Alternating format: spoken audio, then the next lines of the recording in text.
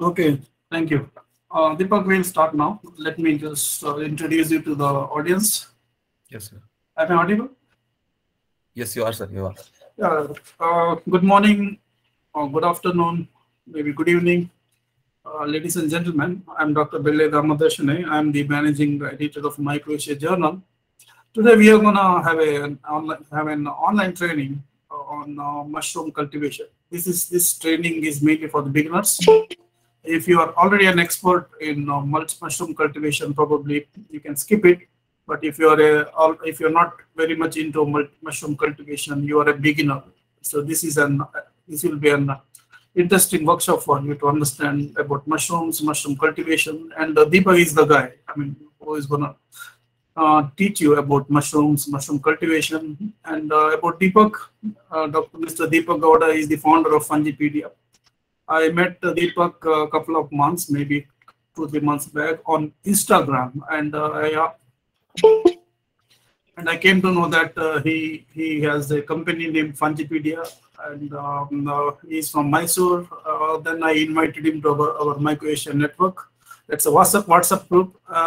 There he expressed that he's willing to do a free workshop on mushroom cultivation to the interested mycophiles, and I was very much into that point, and I just chased him, and I just got him here to train you guys on my mushroom cultivation. Thank you, Deepak, for agreeing No to problem. My pleasure.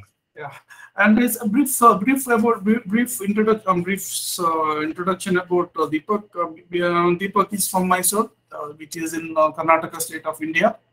Deepak did his bachelor's degree in science from Maharaja First Grade College in Mysore, one of the prestigious colleges of that area. Then he went on to do masters in science in microbiology from Dayanand Sagar institution in Bangalore, which is also in Karnataka in India. Later on, he worked for a FMCG company for 2 years. After that, he spent 3 years learning the tricks of mushroom cultivation in Bangalore and Pune. And he says, his CV says he has got the experience in working for grassroots small-scale mushroom cultivation projects. Okay. Uh, with this, I officially invite Mr. Deepak Gowda, founder of Fungipedia, to start this workshop. Thank you, Deepak. Over to you. Thank you, sir. Thank you for that introduction. So, welcome all. Good afternoon to you. Welcome to this free workshop on mushroom cultivation for beginners. This workshop is brought to you by Mycoasia Journal of Modern Mycology and Fungipedia. My name is Deepak Gowda, and as sir said, I am the founder of Fungipedia.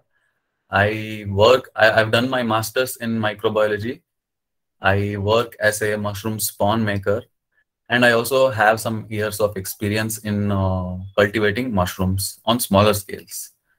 Yeah, so I see here, I saw the registration forms of this workshop, and I saw that a lot of you are from a strictly scientific background. There are some PhD holders here, there are some research scholars, and people who are very closely associated with the field of microbiology and who are from a scientific background basically. But there are also some people who are attending this workshop who are not strictly from a scientific background.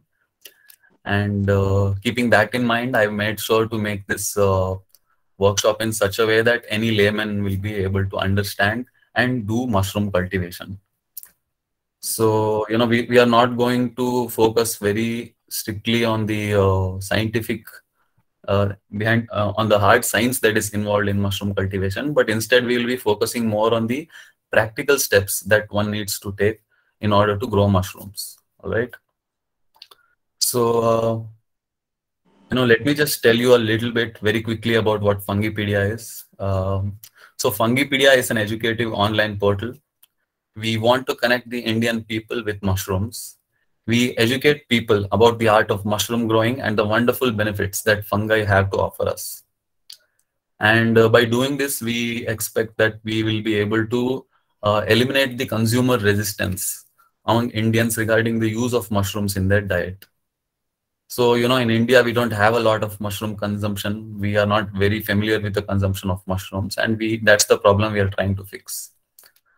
And we at Fungipedia, we sell mushroom growing kits, we sell mushroom spawn, and we are also looking forward to making value added products like pickles and cookies and things like that with the mushrooms that are grown locally. So that is what Fungipedia is. And so let's begin this workshop now. So after taking this workshop, you will be able to learn what a mushroom is, what fungi are, and we need to first learn the biology and the life cycle of mushrooms and fungi in order to have a strong understanding of the things that will be taught later in this course. And next, we will learn about the significance of mushroom cultivation. Why should we be doing mushroom cultivation? What benefits does it offer? And we will also learn a little bit about the history of mushroom cultivation, some market statistics, and we will also learn about the scope and challenges that are involved. And next, we will learn the basic steps behind the cultivation of all mushrooms. So I believe that there are 4 steps.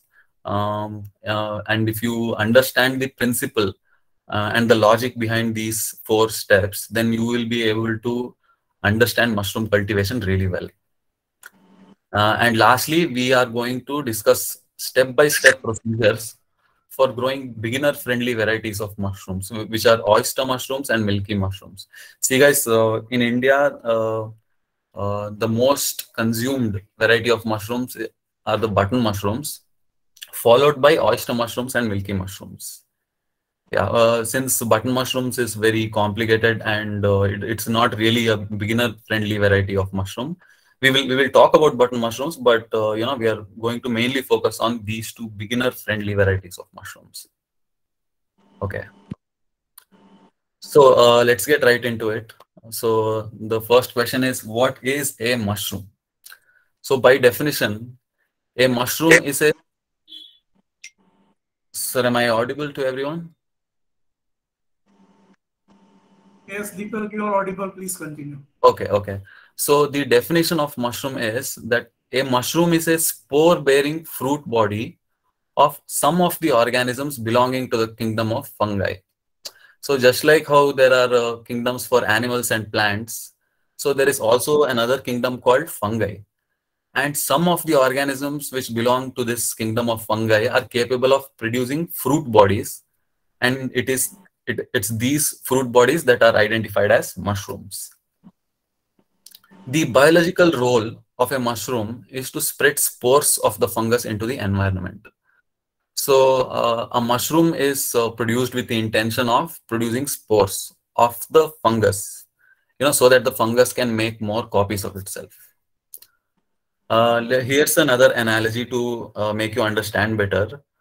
Just how plants make fruits to spread their seeds, fungi in a similar fashion make mushrooms to spread spores. I hope that analogy is clear.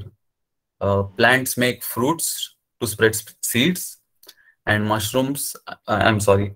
fungi make mushrooms to spread spores similarly. So moving on to the next slide. So we just learned that mushrooms are fruit bodies of fungi. So now the question arises, what are fungi? So let me just explain that to you with this picture right here. So this picture is depicting the 5 kingdoms of life. Recently, they've classified it into a 6. Recently, they made it into a 6 kingdom classification. I understand that, but for the sake of this workshop, we are going to just have a look at the 5 kingdom classification. So the 5 kingdoms under this classification are Monera, Protista, plants, animals, and fungi. So first we'll talk about the kingdom Monera. The Monera kingdom is primarily comprised of organisms like bacteria. They are prokaryotic, they are unicellular, they are sometimes autotrophic and sometimes heterotrophic.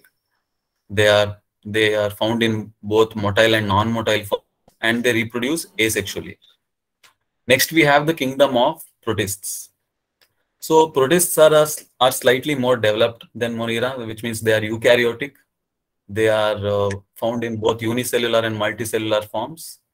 They are known to be autotrophic and heterotrophic, and they are also capable of sexual and asexual modes of reproduction. So these two are the microscopic kingdoms, and on the top we have the three macroscopic kingdoms, which are plants, animals, and fungi. So we all know plants are eukaryotic, they're multicellular, they are all exclusively photosynthetic, they are non-motile, and they also produce sexually. Next, we have the kingdom of animals. Animals are eukaryotic, they are multicellular, they are heterotrophic, they are motile, and they are capable of sexual mode of reproduction. So lastly, we are coming to the kingdom of our interest. So fungi. Fungi are eukaryotic, they are multicellular, they are heterotrophic. They do not produce their own food, they are heterotrophic. They are non-motile, and they are also capable of sexual mode of reproduction. So there you have it. Fungi is a kingdom in its own, and the organisms which belong to this kingdom are mostly saprophytic decomposers. And the biological significance of the kingdom of fungi is that they are known to degrade uh, substrates and break them down into simpler forms so that other living beings can absorb them. Yeah. So that is what fungi are. So next we are going to have a look at the life cycle of a mushroom. Here you can see a mature mushroom. It has a long stipe and a cap on the top. And underneath the cap, you can see these lines radiating outward. And these structures are called the gills of a mushroom. So it is from these gills that the mushroom drops spores into the environment. And once the spores are released into the environment,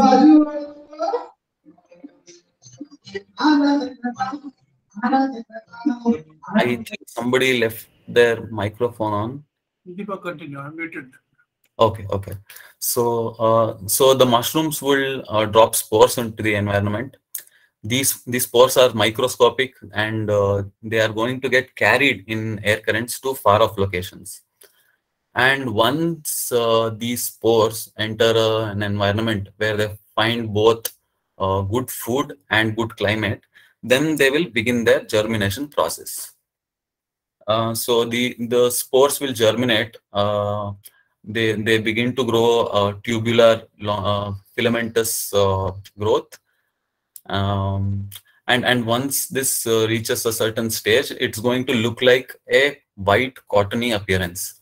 If you've ever seen some white fungus growing on an old piece of bread or something that is decaying, that is essentially what the mycelium is. So the mycelium is the vegetative body of the fungus. And once this mycelium has established itself comfortably, what it's going to do is, now it's established, it wants to make more copies of itself.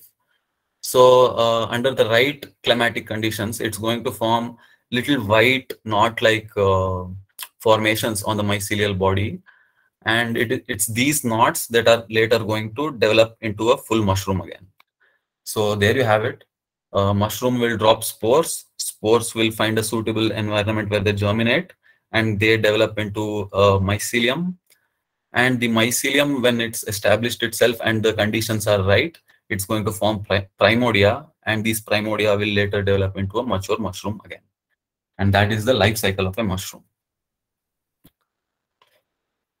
So here we have this very beautiful clip of two mushrooms dropping spores into the environment. So you can see the two mushrooms here, and I'm sure that you are visualizing the spores dropping into the environment. But what you should also observe, that these two mushrooms are growing on a piece of wood. So the fungus would have first colonized this piece of wood, and after colonizing, when it's it's comfortable, then it will grow mushrooms. It will produce mushrooms, and these mushrooms will drop spores into the environment. These spores will travel to far off locations and colonize other pieces of wood just like this again. So yeah, this clip is showing all three stages of the all three stages of its life cycle, essentially. Yeah. So I hope that is clear about the life cycle of a mushroom. Excuse me. So current studies estimate that there are more than 1 million species of fungi, and there may be about 140,000 species of fungi that are capable of producing mushrooms. And among these 140,000, around 3,000 species may be considered as edible, and 200 of them are experimentally grown. 100 of them are economically cultivated. 60 of them are commercially cultivated, and 10 species are cultivated on an industrial scale. So this progression is of the scale of mushroom cultivation, I suppose. And about excuse me, and about 2,000 species have been suggested to possess medicinal properties. Okay, now let's talk about what is mushroom cultivation and why is it important, right? So mushroom, you just saw the life cycle of a mushroom in nature. So when man tries to replicate this life cycle in under man-made conditions with the intention of harvesting mushrooms for food, is when this is called mushroom cultivation. So what's the significance and why should we be doing it, right? So mushroom farming is more sustainable than traditional vegetable farming systems. It does not pollute soil or water. So, we produce we grow a lot of vegetables and crops to feed our huge population. And farmers in India are known to use chemical fertilizers and pesticides and insecticides on their farms. These chemicals essentially they can degrade the soil. They can enter into the water bodies and pollute them, and they can also enter the food chain and get into our own bodies also. And what mushroom farming does is that it oversteps all these problems, because mushrooms are not grown using soil, and they're grown very sustainably. Yeah. Um, and mushroom cultivation gives us an excellent opportunity to utilize easily available agro wastes and turn them into protein-rich food. So doing mushroom cultivation is like hitting two birds with one stone, essentially. On the one hand, you have utilized the widely available agricultural waste into doing something useful. And on the other hand, you are also growing protein-rich food. And I suppose you can also say that it's like hitting three birds with one stone, because once you've used this agricultural waste to grow mushrooms, the spent agro waste can now further be used to make compost, which will again revitalize our soil. So, mushroom cultivation utilizes agricultural wastes. It grows protein-rich food, and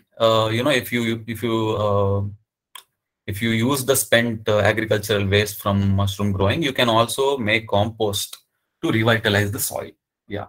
So that is why we should be doing mushroom cultivation on a bigger scale. So here we have this beautiful picture of mushroom cultivation being done in Paris, inside caves during the 18th century. Yeah, so back, excuse me. So back in the 18th century, we did not have a lot of high-end equipment. We did not have the infrastructure. But Europeans had found out that caves serve as a perfect environment to do mushroom cultivation in. Yeah, so that's another fun fact. So mushrooms existed on this planet before any animal. So it is phylogenetically known that mushrooms arrived on this planet earlier than men. And yeah, so it's very much possible that we have directly evolved from a mushroom, is what they say. And and also mushrooms have been used by our ancestors even before they started using language. Even before we became Homo sapiens, when we were still apes, we were known to forage food from the environment, and mushrooms would have probably been on our menu. And for thousands of years, a lot of trial and error has been done by humankind regarding which mushrooms are edible, which are poisonous, which are medicinal, things like that. And so the artificial methods of cultivating mushrooms was first discovered by the Chinese civilization in 600 AD.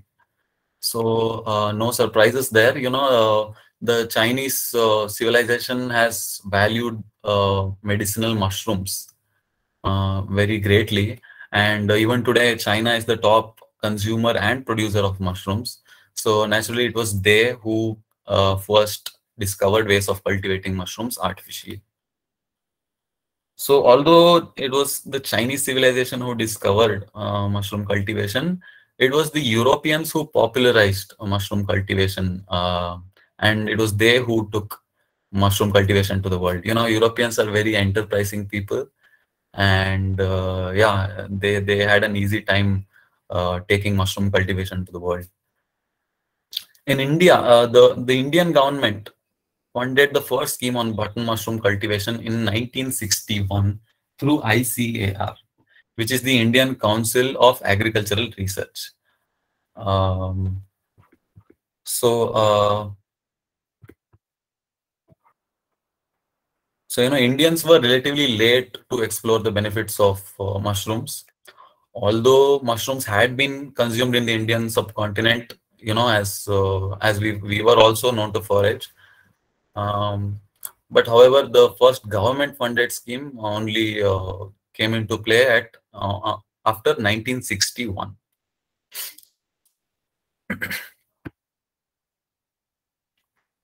So in the next slide, we are looking at a bar graph of the state-wise mushroom production in India. Uh, in this graph, Punjab is leading with the most mushroom production, followed by Odisha, Haryana, Maharashtra, and henceforth, as you can see. And you can also visualize from this graph how the production of mushrooms is split among the states with respect to the varieties as well.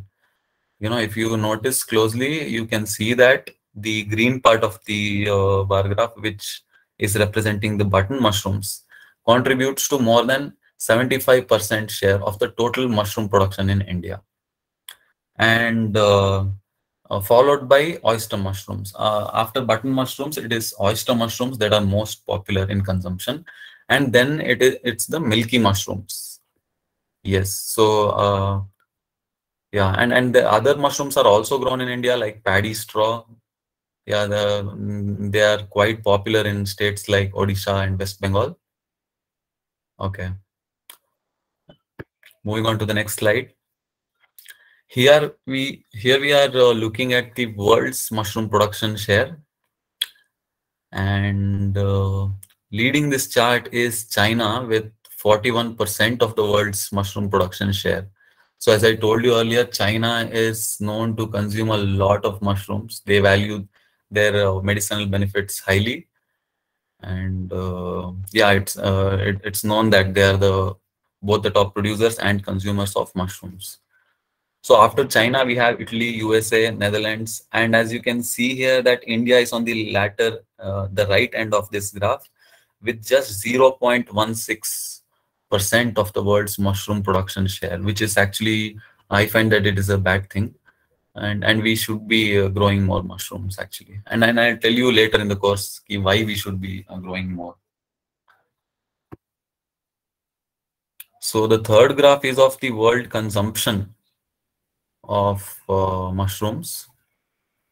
Again, we are seeing here that Netherlands spends the most money to grow and have mushrooms. And then we have China, then Ireland, USA, Europe, Germany, and you can see India has a very negligible amount of mushroom consumption. The per capita consumption of mushrooms is known to be around 3 to 4 to 5 kilos in Western and more developed countries. But in India, the per capita consumption is less than 50 grams, which is quite worrying. And since the trend of mushroom consumption has seen very slow rate of growth in India, farming of mushroom has not caught up with the global trend. Yeah. Okay. Moving on to the next slide. We are having a look at the scope of mushroom cultivation in India.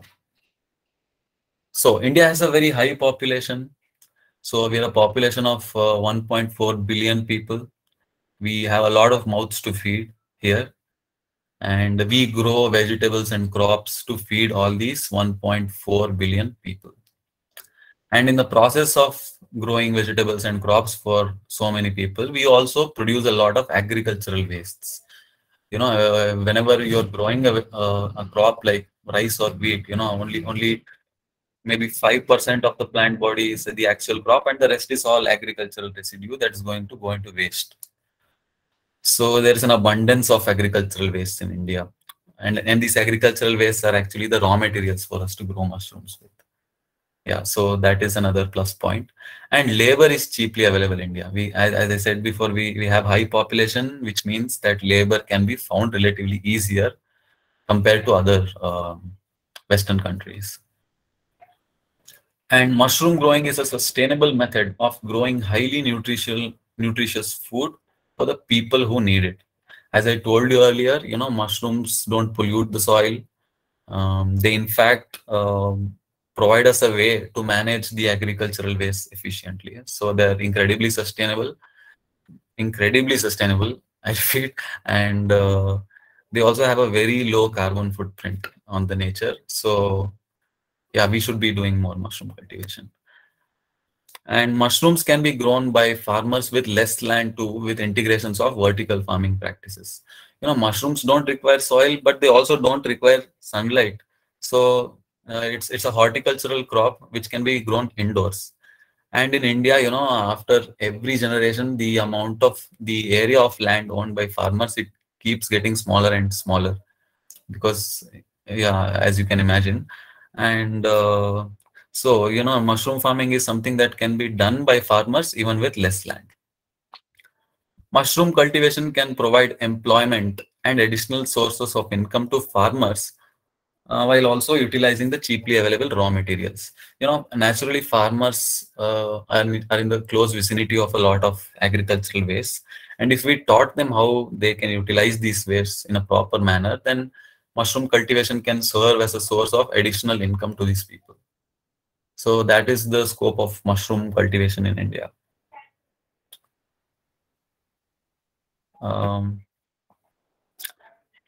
On the next slide, I have listed some challenges that people face during while doing mushroom cultivation. So there is a lot of consumer resistance in India regarding the use of mushrooms. Some people think that mushrooms are non-vegetarian. Some people think that mushrooms are toxic, they're poisonous, and so as Indians, we are just not familiar with the use of mushrooms, and that is why there is a lot of misconceptions about mushrooms. Excuse me. And there is also a lack of awareness about the benefits of consuming mushrooms.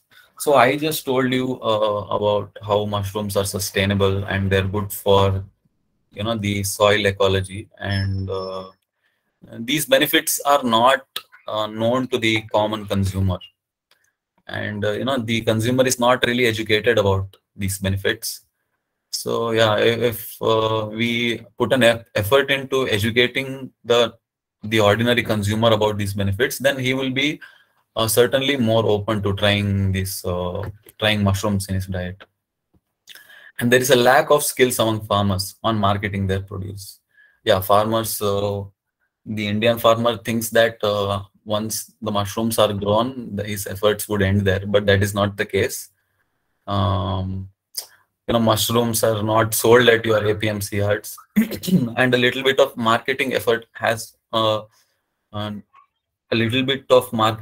is also required for the farmer to sell his mushroom. So yeah, something needs to be done about how he's going to market the mushrooms as well. There is a lack of guidance and outdated information out there. So there are some institutions which supposedly help. Uh, there are some institutions that supposedly help the farmers to learn mushroom cultivation, but they just teach you how to do mushroom cultivation, but they don't actively contribute into making mushroom cultivation beneficial for the farmer. Only when the farmer is benefited in terms of making a profit, only then will this whole model work. Yeah. And also there is a shortage of capital to upscale growing operations. Yeah, so mushroom cultivation, when it's on the smaller scale, it's fine, but it's a labor intensive job, and eventually the farmer would have to scale his operations, and for upscaling his operations, it's going to require a lot of capital, which can be a challenge for many farmers.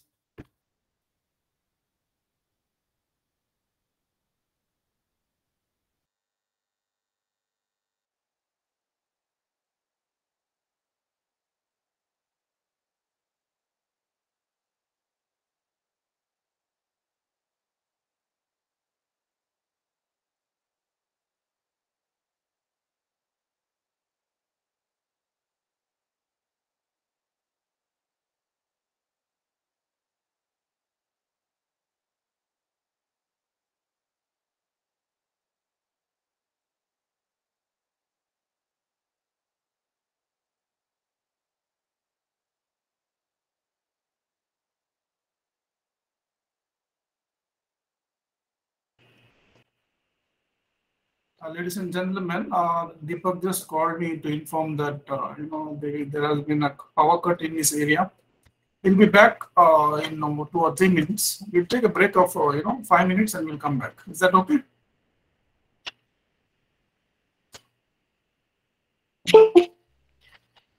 Yes, sir, that's fine. Yeah, we'll take a 5 minutes break and we'll be by that time Deepak should be available. Yeah, thank you so much.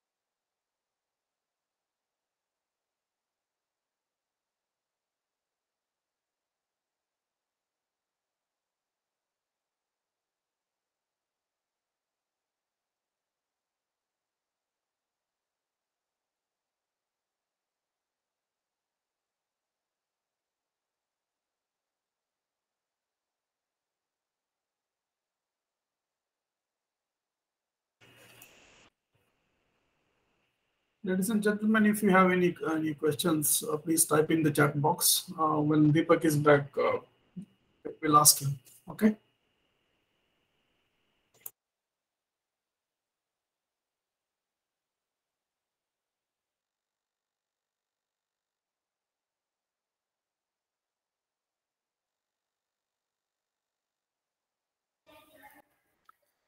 Hello, I'm very sorry, everyone. I'm experiencing a lot of power cuts here, so I've just okay. You're back. You're back, no? Good. Yes, Yeah. sir. Yes, sir. I'm back. I'm just going to get back to the slides again. Please give me one moment. Sure. Yeah. Take your time.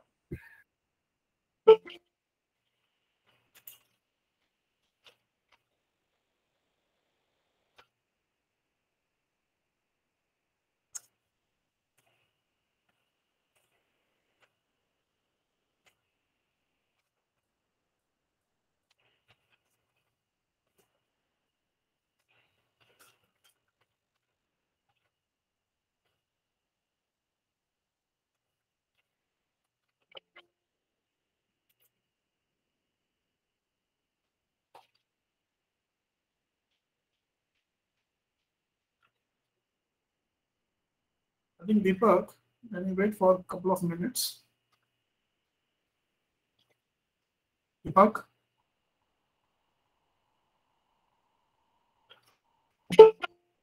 Sir, yes, sir. So I'm Wait, audible wait. clearly to everyone. Go back to the challenges part. Wait for a couple of minutes because I had announced a break of 5 minutes. They should All come. right, sir. All right, sir. Yeah, yeah, no problem. Ladies and gentlemen, can we resume the talk presentation? Please let me know. Type in the chat box, please.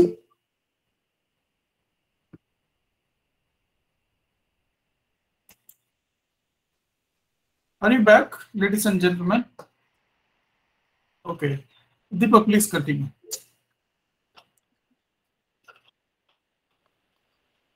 Okay, sir. Okay, sir. I'm going to continue now. So we just talked about, sir. Just one more minute, sir. Just 1 second.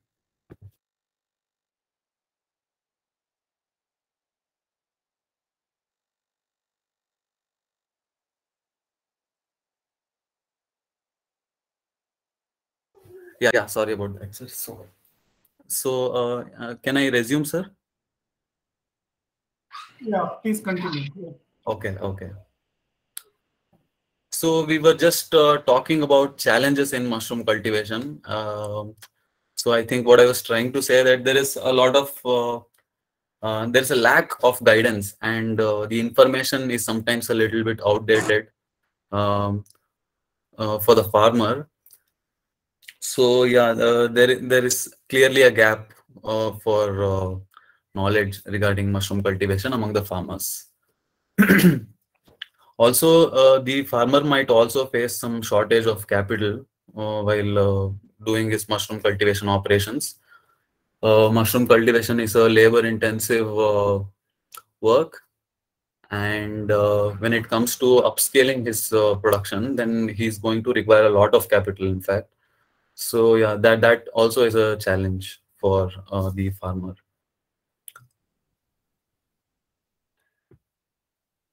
Okay, moving on to the next slide. So here you are having a look at two pictures of the types of cultivations done in India.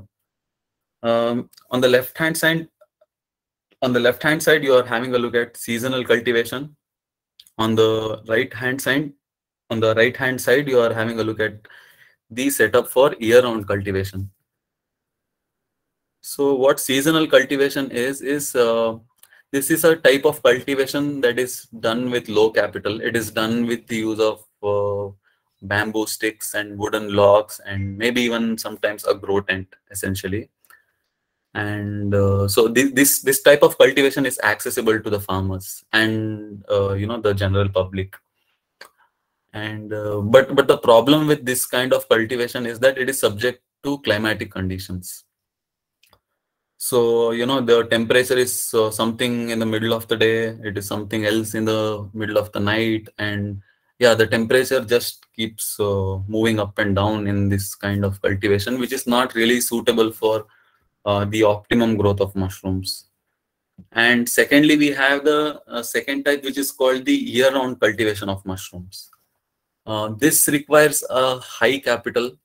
This type of cultivation is done with a well-established infrastructure with growing rooms that are capable of monitoring and controlling the parameters like temperature, humidity, and all that. It can provide consistent growing conditions throughout the day and throughout the year, in fact. And this type of cultivation is known to give out high productivity. Yeah, so those are the two types of cultivations. Um, okay, next we are going to talk about some common terms that you need to know to understand mushroom cultivation in the later part. So firstly, what is a substrate? A substrate with respect to mushroom cultivation is a suitable dead plant material which serves as food for the fungus we want to grow. Yeah, we know that fungi are known to degrade plant matters, dead plant matters. So we are going to use that as a substrate to grow them on. And next we have spawn. So the spawn is an inoculation medium which is carrying the fungus. And with respect to the cultivations that we are going to talk about, the spawn will be in the form of grain spawn. Okay, we are going to use grains which will be carrying the fungus on them. Yeah, so that is what spawn is. Okay, a spawn is actually an inoculation medium, guys. First we have the substrate, now we have to inoculate the substrate, right? So that is what we do with spawn. Okay, next, mycelium. What is a mycelium? So mycelium, as we discussed earlier, it is the cottony filamentous vegetative body of the fungus. So once you mix the spawn and substrate together, the fungus is going to start growing out of the spawn, and it is going to colonize the substrate. And this white cottony growth that is colonizing your substrate, that is what the mycelium is. It is the body of the fungus. Yeah, in that form. Next, we are going to know what pasteurization is. So pasteurization, with respect to mushroom cultivation, is heat treatment of substrate at a temperature of 60 to 70 degrees Celsius. So yeah, pasteurization is heat treatment at 60 to 70 degrees Celsius. And next we are going to know what sterilization is. So sterilization is a heat treatment of a more intensive type actually. It is heat treatment of the substrate at 120 degrees Celsius at 15 psi. You know, if you have ever used an autoclave in your laboratory, if you are from a scientific background, uh, so you know, sterilization is providing a heat treatment of a greater intensity, and this can actually reduce the microbial load on a greater scale than that of pasteurization. Talking about relative humidity. So relative humidity is the amount of moisture carried in the air with respect to the maximum saturation. So to rephrase that, you know, if you are imagining a cubic feet of air, it is inherently capable of carrying a certain amount of moisture inside it. Okay. And yeah, that is what relative humidity is. It's an indication of how much moisture is being carried in that cubic feet of air. Yeah. And lastly, we are going to know what biological efficiency is. So biological efficiency is a measure of how much productivity this whole process has given us. Okay, so it is a calculation of the weight of mushrooms you are able to grow divided by the dry weight of substrate you use to grow this, multiplied by 100. So if I was able to harvest 500 grams of mushrooms using 1 kilo of dry substrate, that would mean that the biological efficiency is at 50%. Yeah. And we have come to the last slide of the first part of our workshop. So as I told you earlier, there are so I believe that there are four common steps in the cultivation of mushrooms. The first one is called substrate preparation. The second one is called inoculation. The third one is called incubation, and the fourth one is called fruiting. And later in the workshop, I'm going to explain the principles behind all these four steps. And if you understand just these four steps, you will be able to make yourself into an excellent mushroom grower. You just need to understand the logic behind these steps to understand mushroom cultivation as a whole. So yeah, we are going to have a short Q&A session now regarding the things that we have already discussed, and we will continue after this. Continue the slides after this Q&A session. So if you have any questions about what we just discussed, I would love to answer them. Sheetal, you had a question? Miss Cynthia D'Souza, you had any questions? You can unmute yourself and ask questions.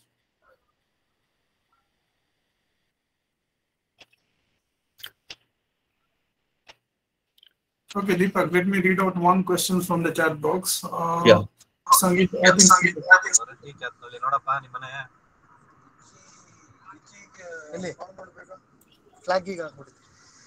okay, Sangeeta wants to know which one is the most cultivated edible mushroom in India, also in worldwide, and tell me about Wolveriella volvacea in India.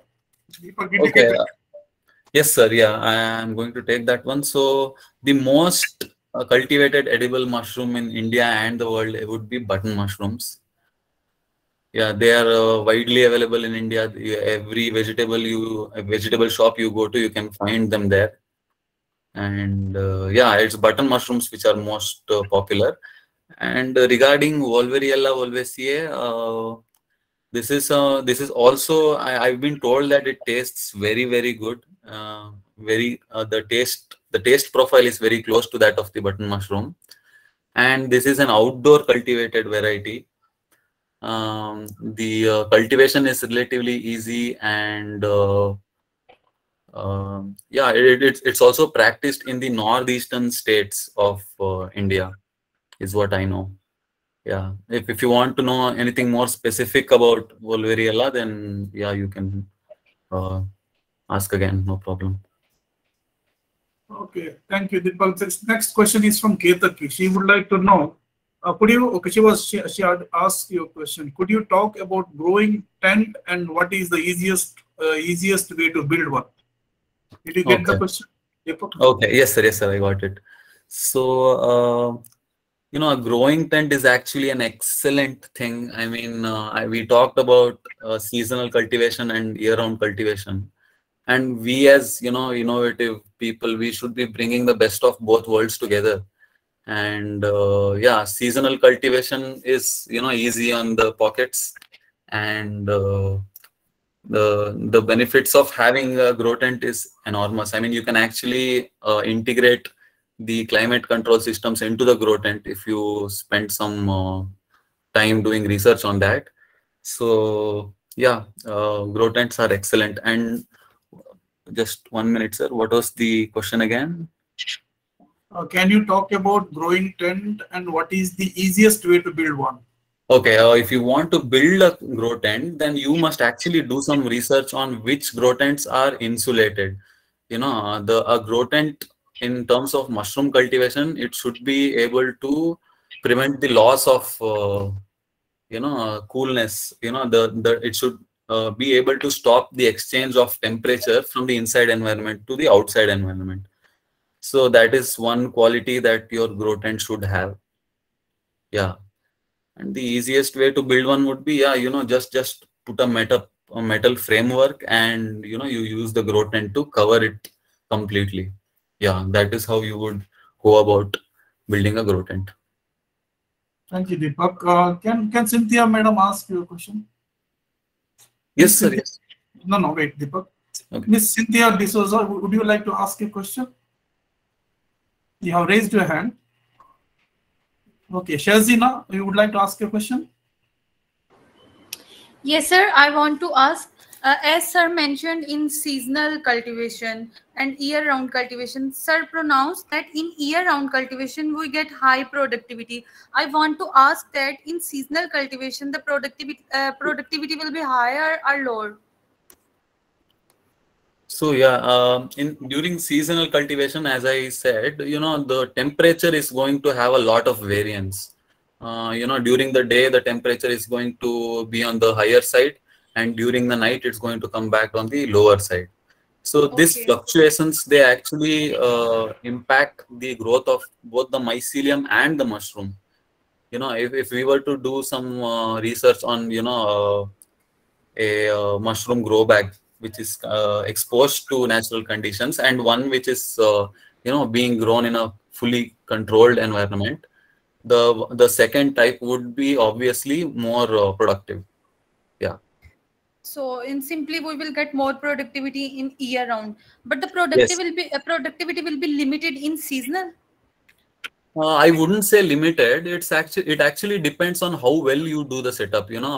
People who Okay, do okay. Small scale cultivation, they Okay, use sir, I got very. the point. Okay. Yes, Okay. it depends upon the conditions. Yes. Okay, Yes. How well the conditions are maintained in that setup. Yeah. okay, sir. Thank you. I have Thank you. done. Thank you. Bodhi, do you have any questions? Bodhi Dharma, do you have any question? Okay. Sheetal wants to know from Deepak, can you throw some light over medicinal mushroom cultivation? Deepak. So yeah, medicinal mushroom cultivation also follows the same flow of procedure that we are going to discuss later on in the second part. It's just four things. There you have a substrate which the fungus likes to grow on, and then you have the fungus itself, which is the inoculum. You put them both together, and yeah, you incubate them for the fungus to completely colonize the substrate, and then you simulate some other parameters so that the fungus thinks that it's time to grow mushrooms. So what if I can know what more specifically she wants to know about, I can answer better. Yeah. Maybe you can answer that later after the Okay. workshop. Yeah. Okay. Yeah. Vivian Diaz would like to know. She's asking you, can you show how they look, like oyster mushroom or butter mushroom? How do they look? Maybe in the second part of your presentation, Yes. you're Yes, going to. sir. Yes. Yeah. Yes. Okay. Captain Kirk would like to know, will there be any discussion on exotic mushrooms like shiitake and lion's mane, for example? Okay, these mushrooms are not really beginner-friendly varieties of mushrooms, and it would take me a longer period of time to explain it in detail. And also, the difficulty of growing these mushrooms is also a little more complex. And yeah, I'm going to talk about the cultivation of button mushrooms, lion's mane, and Ganoderma, all three varieties. But it's going to be very brief. Yeah, in this workshop. Yeah. Okay, okay, thank you, Deepak. Som Gupta, you have any question? Yes, sir. Yeah, Sir, my please. question is that mushrooms are known for their medicinal qualities, and there are many researches which are conducted in India itself. So, why is there resistance in India for selling it and for making it profitable? Because whenever I ask my friend about eating mushrooms, then some people say that it's a dead food, and some people say that it's not allowed in their culture. So, why is it so in India, and how we can cross it so we can make it profitable and we can make it known to more people? Deepak. So the answer to this question actually lies with the consumer himself. If we look at the statistics, we already had a look at the market statistics, and we have a very low per capita consumption of mushrooms. It is less than 50 grams per person. So the average Indian is eating less than 50 grams of mushrooms per in a year. So naturally, that would translate that the Indian consumer is not really familiar with the use of mushrooms. So he might have a lot of misconceptions about them, and that is why there is resistance. Yeah, the resistance is simply because he's not familiar with mushrooms to begin with, I believe. Yeah. Thank you, So, Deepak. sir, if okay, sir, okay, Yeah, thank you please, so much. Som No. Gupta, Mr. Gupta, please continue, please. Sir, I was saying that if people who are educated about mushrooms and people who have a mission to spread the knowledge about mushrooms, if they do nice marketing campaigns and if they start, sir, if they start growing and if they start educating the farmers, the mushroom can have scope in future in India, right? Yes, definitely, definitely, sir. I mean, as we discussed earlier, we have a lot of people here in India, and we need more ways of generating sustainable food than what we already have. And I think in the future, these things will play out in a very nice way, but it just hasn't happened here yet. And these days, all the people in India are tech savvy and they're educated, and I think the time is coming. Yeah. Okay, Okay, sir. Thank you so much. thank you. Deepak Manohar Raju says, hi Deepak. And he would like to ask, I would like to know answer for two questions. How do you source raw materials and from where? That is the first question. Okay.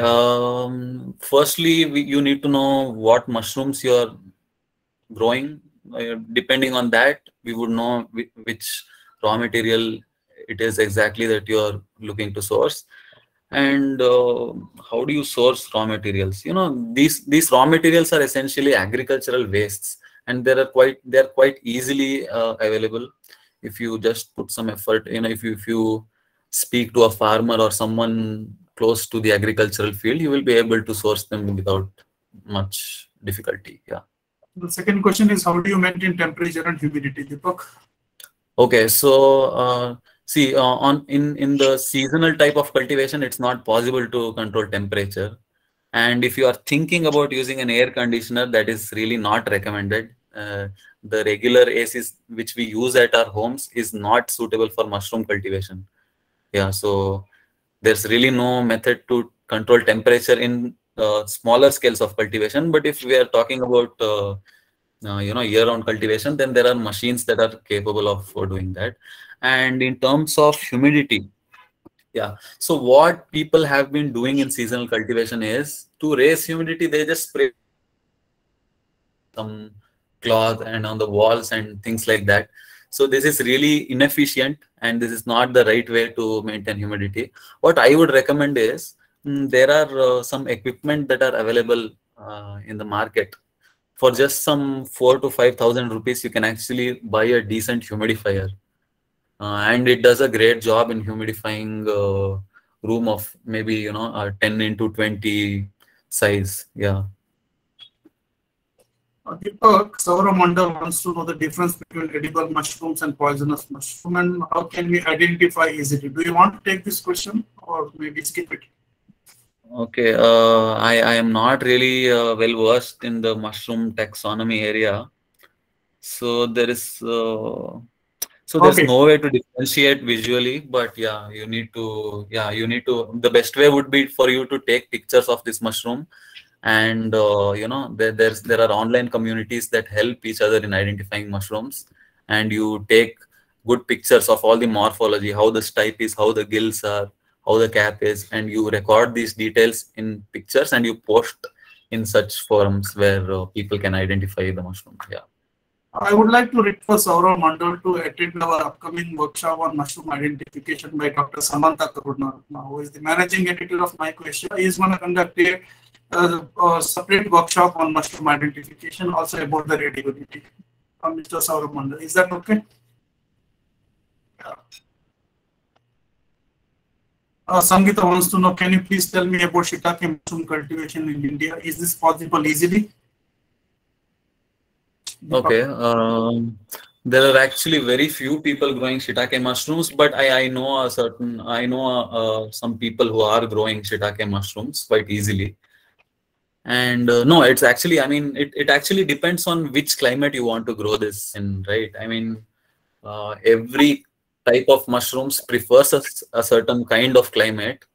And depending on where you live, if the temperature is forgiving for the growth of shiitake mushroom, then it would be best.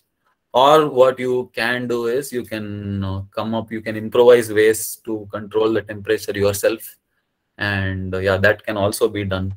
So if provided the right infrastructure and equipment are present, or if the right climate is present, then you can grow shiitake quite easily. Deepak, Rajat wants to know, is it possible to commercially cultivate wild mushroom varieties of Western Ghat? Is there any effort relating to it? Okay, is it possible to commercially cultivate wild varieties of? Okay, I think it's possible to cultivate any mushroom commercially. Really, I mean, you just take the mushroom from the environment, you culture the fungus, and the life cycle can be replicated quite easily. I mean, logically speaking, we can do it, but it only depends on the utility that mushroom is going to serve. Okay, thank you, Deepak. One more question. So, Mr. Manohar Raju, he has one more question. So far, what are the types of mushrooms you have grown, and what are the challenges you have faced for marketing? Okay, so I am familiar with the cultivation of oyster mushrooms and milky mushrooms and some other medicinal varieties. And so what happens is there is no steady market for these kinds of mushrooms other than, see, button mushrooms have a very steady market. Um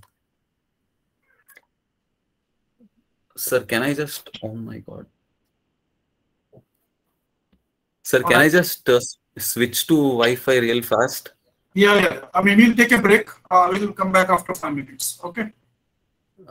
Yes, sir. And when we come back, I'm again going to answer all of your questions. Yeah, I'm having some issues over here. Yeah. So, and I'm going to take your questions again, and then we will resume the second half. Sure, Deepak. Ladies and gentlemen, we'll be back in 5 minutes because Deepak is having some technical issue. Is that okay? Yes, sir. Yes, sir. I was just using someone else's mobile, and yeah, I just need to fix something. Please don't mind, guys. We'll be back in 5 minutes, ladies and gentlemen.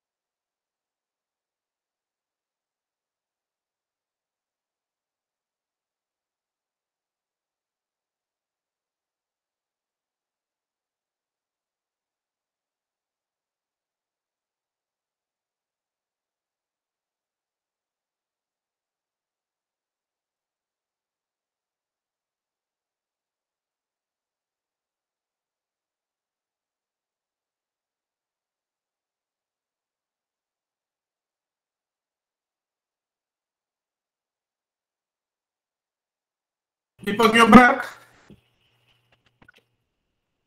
Yes, sir. I'm back, sir. I'm back. Okay, good. Maybe there was one question like, what are the types of mushroom you have grown and what are the challenges you had faced? Yes, sir. Yes, sir. Yeah, let's take that. Just one moment, sir. I'm just trying to look at the comment.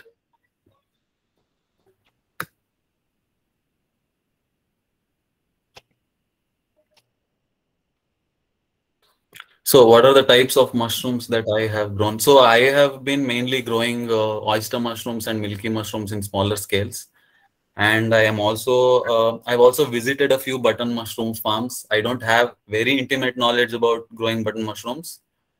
Because yeah, button mushrooms, just the compost making itself is a science in its own. Yeah. Um, yeah, and I also have experience in growing some other varieties like yeah, king oysters and even lion's mane. Actually, yeah, I've been meaning to grow lion's mane. I've actually just gotten the cultures, and I am in the process of making the spawn for that. Yeah. Deepak, so if somebody wants to, learn about button mushroom cultivation, Mm-hmm. from where they can learn about all these things? Of course, you can So, go to YouTube, but hands-on training, who can give them? Actually? sir, the way, I mean, as far as I know, DMR is the only institution where they actually grow button mushrooms. That institution is meant to train people, and they also have a functioning button mushroom farm over there. And anyone who is really successful in doing button mushroom cultivation would never, let people inside his farm. They're very secretive people, these people who grow button mushrooms. Okay, fine. Yeah. Let's take up the second some of the last few questions. Yeah. Vivian Dias would like to know, can we grow mushrooms in a dry climate? When we try to grow mushrooms, the only thing that you need to first consider is the temperature where you want to grow the mushrooms. You first check the temperature of the room or the area where you want to grow mushrooms. And depending on that temperature, you can actually narrow down on which mushrooms are best to be grown in that area. She meant hot and dry. Okay, Yeah, hot. Okay, hot. Yeah, milky mushrooms would be an ideal match in that case, I believe. okay, thank you. Fairuza would like to know, can we only use agricultural waste compost to produce milky mushrooms? No, actually, milky mushrooms are grown on substrates that are a little more, how do you say? Compost is actually a secondary substrate. Compost means that the substrate has already been, it has already underwent some microbial decomposition. That is what compost is. And so milky mushrooms do not prefer to grow on compost. They prefer to grow on a totally, how do you say, a fresher form of the substrate. If you are talking about compost, then compost is a substrate that has already went through some rounds of decomposition. Yeah, so compost would not be ideal to grow milky mushrooms. Deepak, Ryan Ali would like to know, what is the issue with regular air conditioners? What is the issue with? Regular air conditioner, probably in terms when it comes to Okay. So what regular ACs do is they take the air that is already inside the room, they cool it down and they put it back into the room itself. So there is no fresh air coming into the room. Do you understand? Matlab, it's just circulating the same air inside the room back into the room. And there is no inlet of fresh air from outside. So there will not be an influx of oxygen if you use a regular AC. That is the problem. Okay, thank you.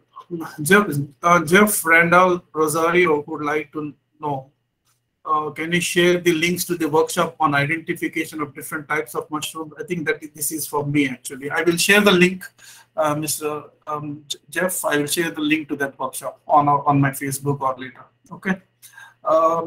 Abid Ali Mirani would like to know, how can I develop new strains in oyster mushrooms? Deepak? Oh, I would not be. I mean, this is actually way in over my head. I mean, I do not know how to develop the strain of oyster mushrooms, but I'm sure that there are people who do advanced mycology and who do like fungal breeding who would be aware of that. So we just use the cultures that are available to us. We take good fruiting bodies, we take tissue cultures out of them, and that's how we make our spawn. Yeah.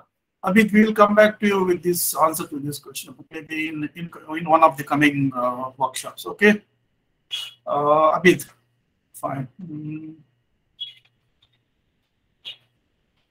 Jeff wants to know, what are the techniques and procedure to collect and store the spores? Okay. Yeah. So what we need to do is, so the mushrooms will drop spores from the gills of the from the gills of the mushroom. So, when you are considering a mature mushroom, it would have a cap and then it would also have a stipe. So what you need to do is you need to separate the cap from the stipe. And what you need to do is place the cap on a surface, on a clean surface, and allow the spores to drop down on that surface. So once you do this, you can take up the cap again, and you need to store these spores somehow, matlab, from that surface. Yeah. So mushrooms are dropping from the cap. You just need to place the cap on a surface so that the spores would also drop on that surface. Yeah, it's as simple as that. Maybe there are some good YouTube videos on that. Yes, yes, of course. Okay, thank you. Darshan wants to know, like he has a question. Some truffle species having mycorrhizal association with the tree. He means to say there are some truffle species Yes, yes. which have a mycorrhizal association with the tree. How to establish the cultivation of this type? So the cultivation of truffles is actually it's actually not very clear. Matlab, we do know how to cultivate. Okay, okay. Yeah, so we cannot replicate all the types of truffles. Okay, some type of the truffle making species we know how to cultivate them. So what a truffle is essentially is that when certain types of mushroom growing fungi are not given the fruiting conditions, so they make structures called truffles. These truffles are essentially serving as the energy storage unit of this fungi, and they grow underground because they are not finding the conditions to grow out mushrooms. Yeah, so there are some types how to establish cultivation in this type. No, there is no. Uh, yeah, so what we do for the types that we are aware of is that we just make the mycelium. We just grow the mycelium, and we never introduce it to the fruiting conditions really. And so the mycelium understands ki, I'm not getting the fruiting conditions, and it will make truffles on its own. Deepak, last but one question for you. Fairuza is asking, can you mention how we can utilize agricultural waste for mushroom production? Also mention the mushroom types. I think you are going to explain this in the next presentation, right? Yes, yes, yes. I'm going to talk about the exact steps that we need to take. Ashika Ravindran would like to know how to maintain the moisture level in the substrate after inoculation. You are going to explain the same thing? Yes, yes. This will also be explained. Yeah, Captain Kirk would like to know, can we grow morel mushrooms indoors? I believe that some techs have recently come up to grow morel mushrooms, but to be honest with you, I'm not really well versed with the cultivation of morel mushrooms. Yeah. Okay, thank you, Deepak, for answering all these questions. And ladies and gentlemen, thank you very much for asking these questions. Now we will move on to the second part of the workshop, where Deepak will give in detail explanation for some of the things he has already talked in the presentation one. Over to you, Deepak. Yeah, thank you, sir. Thank you. So thank you guys for that interesting Q&A session. Yeah, that was very fun. So we are going to pick up where we left off. I told you earlier that there are 4 common steps in mushroom cultivation, and these steps are common for the cultivation of all mushrooms.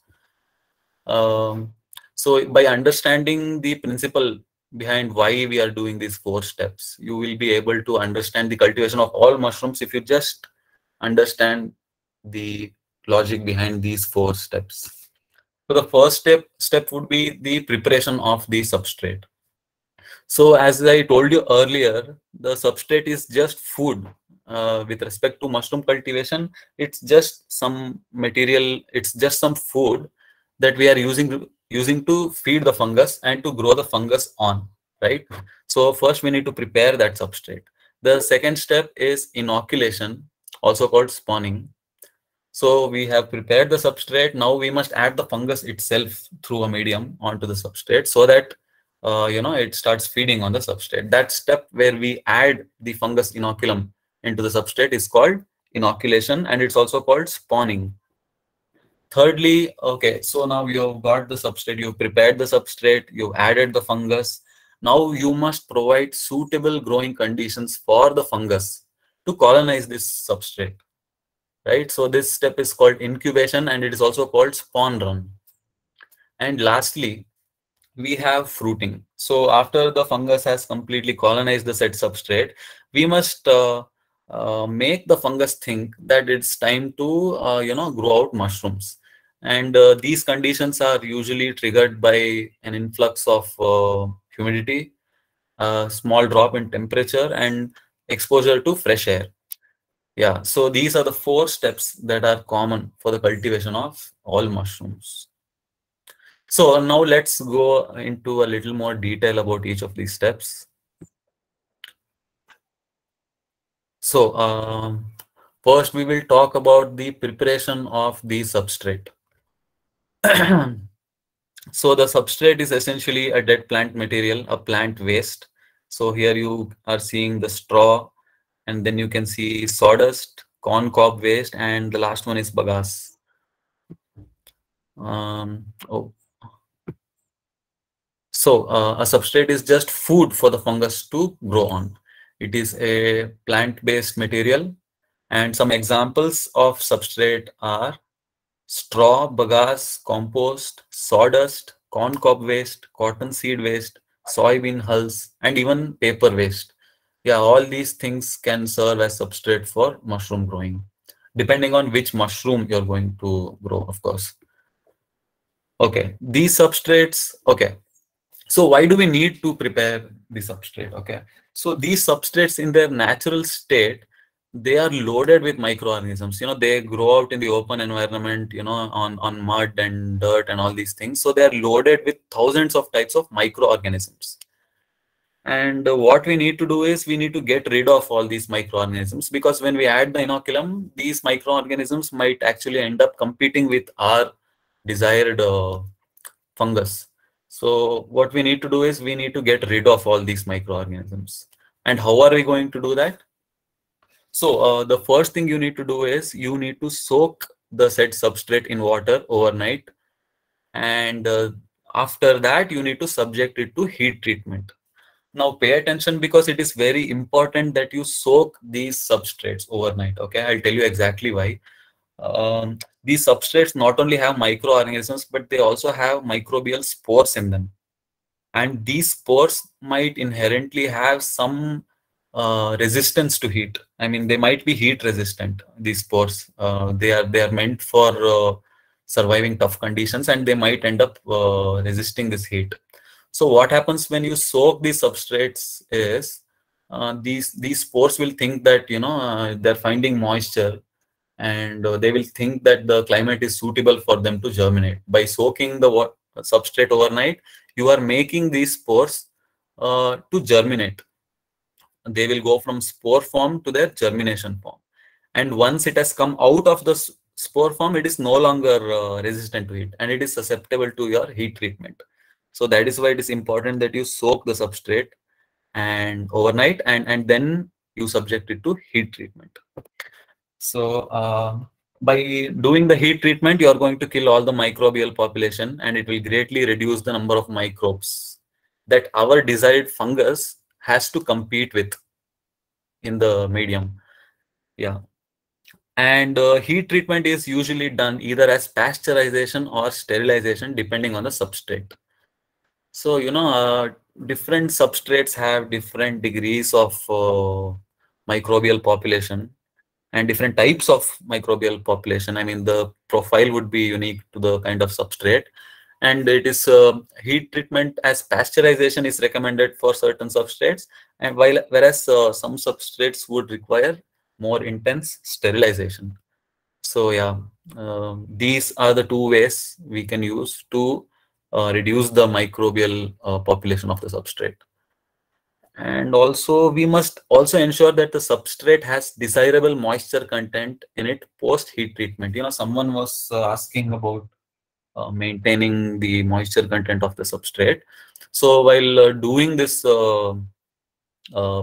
pasteurization either with steam or water, immediately after it comes out of the pasteurization step, it's going to have a lot of moisture in it.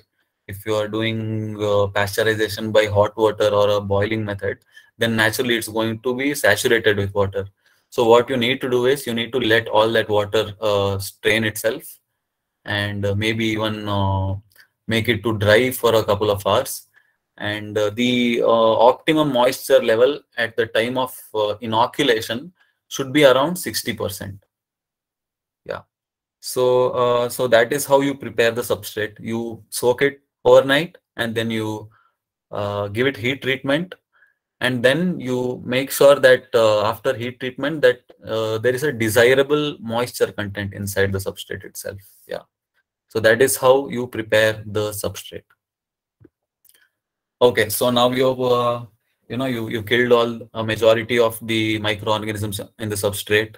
You have set an optimal moisture content inside the substrate, and now comes the step of inoculation, adding the fungus onto this prepared substrate. Okay, so in this step we will be mixing the prepared substrate and the grain spawn together inside a container. So inoculation is going to be done through grain spawn, at least with respect to this workshop. I mean, whatever we are talking about here, the inoculation can even happen through liquid cultures and spore syringes and things like that. But we are not going to go into detail about all that. We will only talk about grain spawn, as it is the main medium of inoculation for commercial mushroom growing. Yeah. And also you must keep in mind that inoculation needs to be done in a very clean environment. Both the substrate and the spawn must be handled with clean hands. So, in the previous step, we just eliminated all the most of the microorganisms in the substrate. And after pasteurizing it, if you're just going to handle the substrate with dirty hands, or you're going to place the substrate on some dirty surface, it would be counterproductive.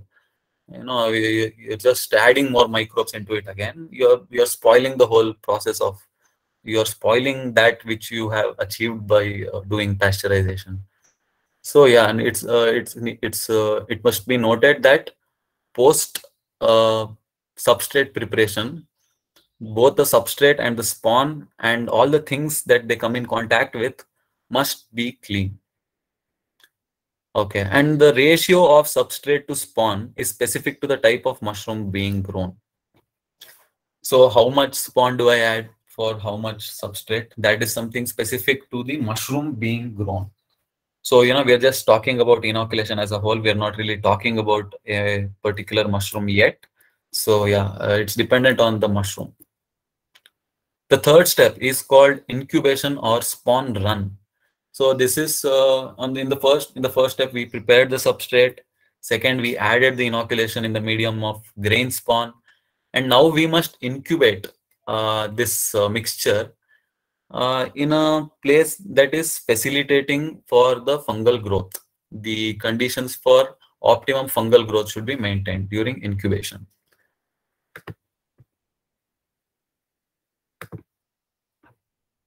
Yeah, as I told you before, we are going to provide optimum growing conditions for the mycelium to completely colonize our substrate. Whatever optimum temperature is that particular mushroom is known to have, that particular mycelium is known to have, we must provide that temperature to it.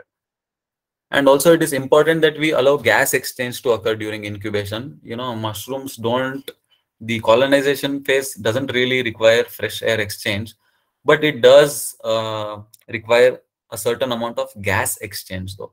I mean, the whatever grow bag or container you're going to put the substrate and spawn in, it should not be airtight. That is what gas exchange means. So if it's not airtight, then it pretty much means that gas exchange is allowed. Yeah. And maintaining relative humidity and CO2 concentration inside the grow room is not required. The only parameter that you need to control during incubation is temperature. Okay, the humidity and giving it fresh air, just forget about all that during incubation phase. Next we are during the incubation phase, the fungus has colonized the substrate. And now the final step comes, which is fruiting.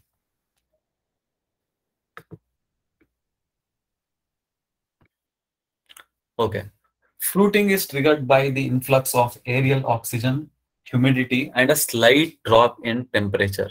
As you know, in nature, mushrooms come up right after a day of rain.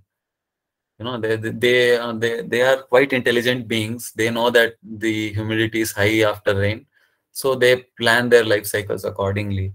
So when we are trying to do this under man-made conditions, also we must simulate the conditions of rain.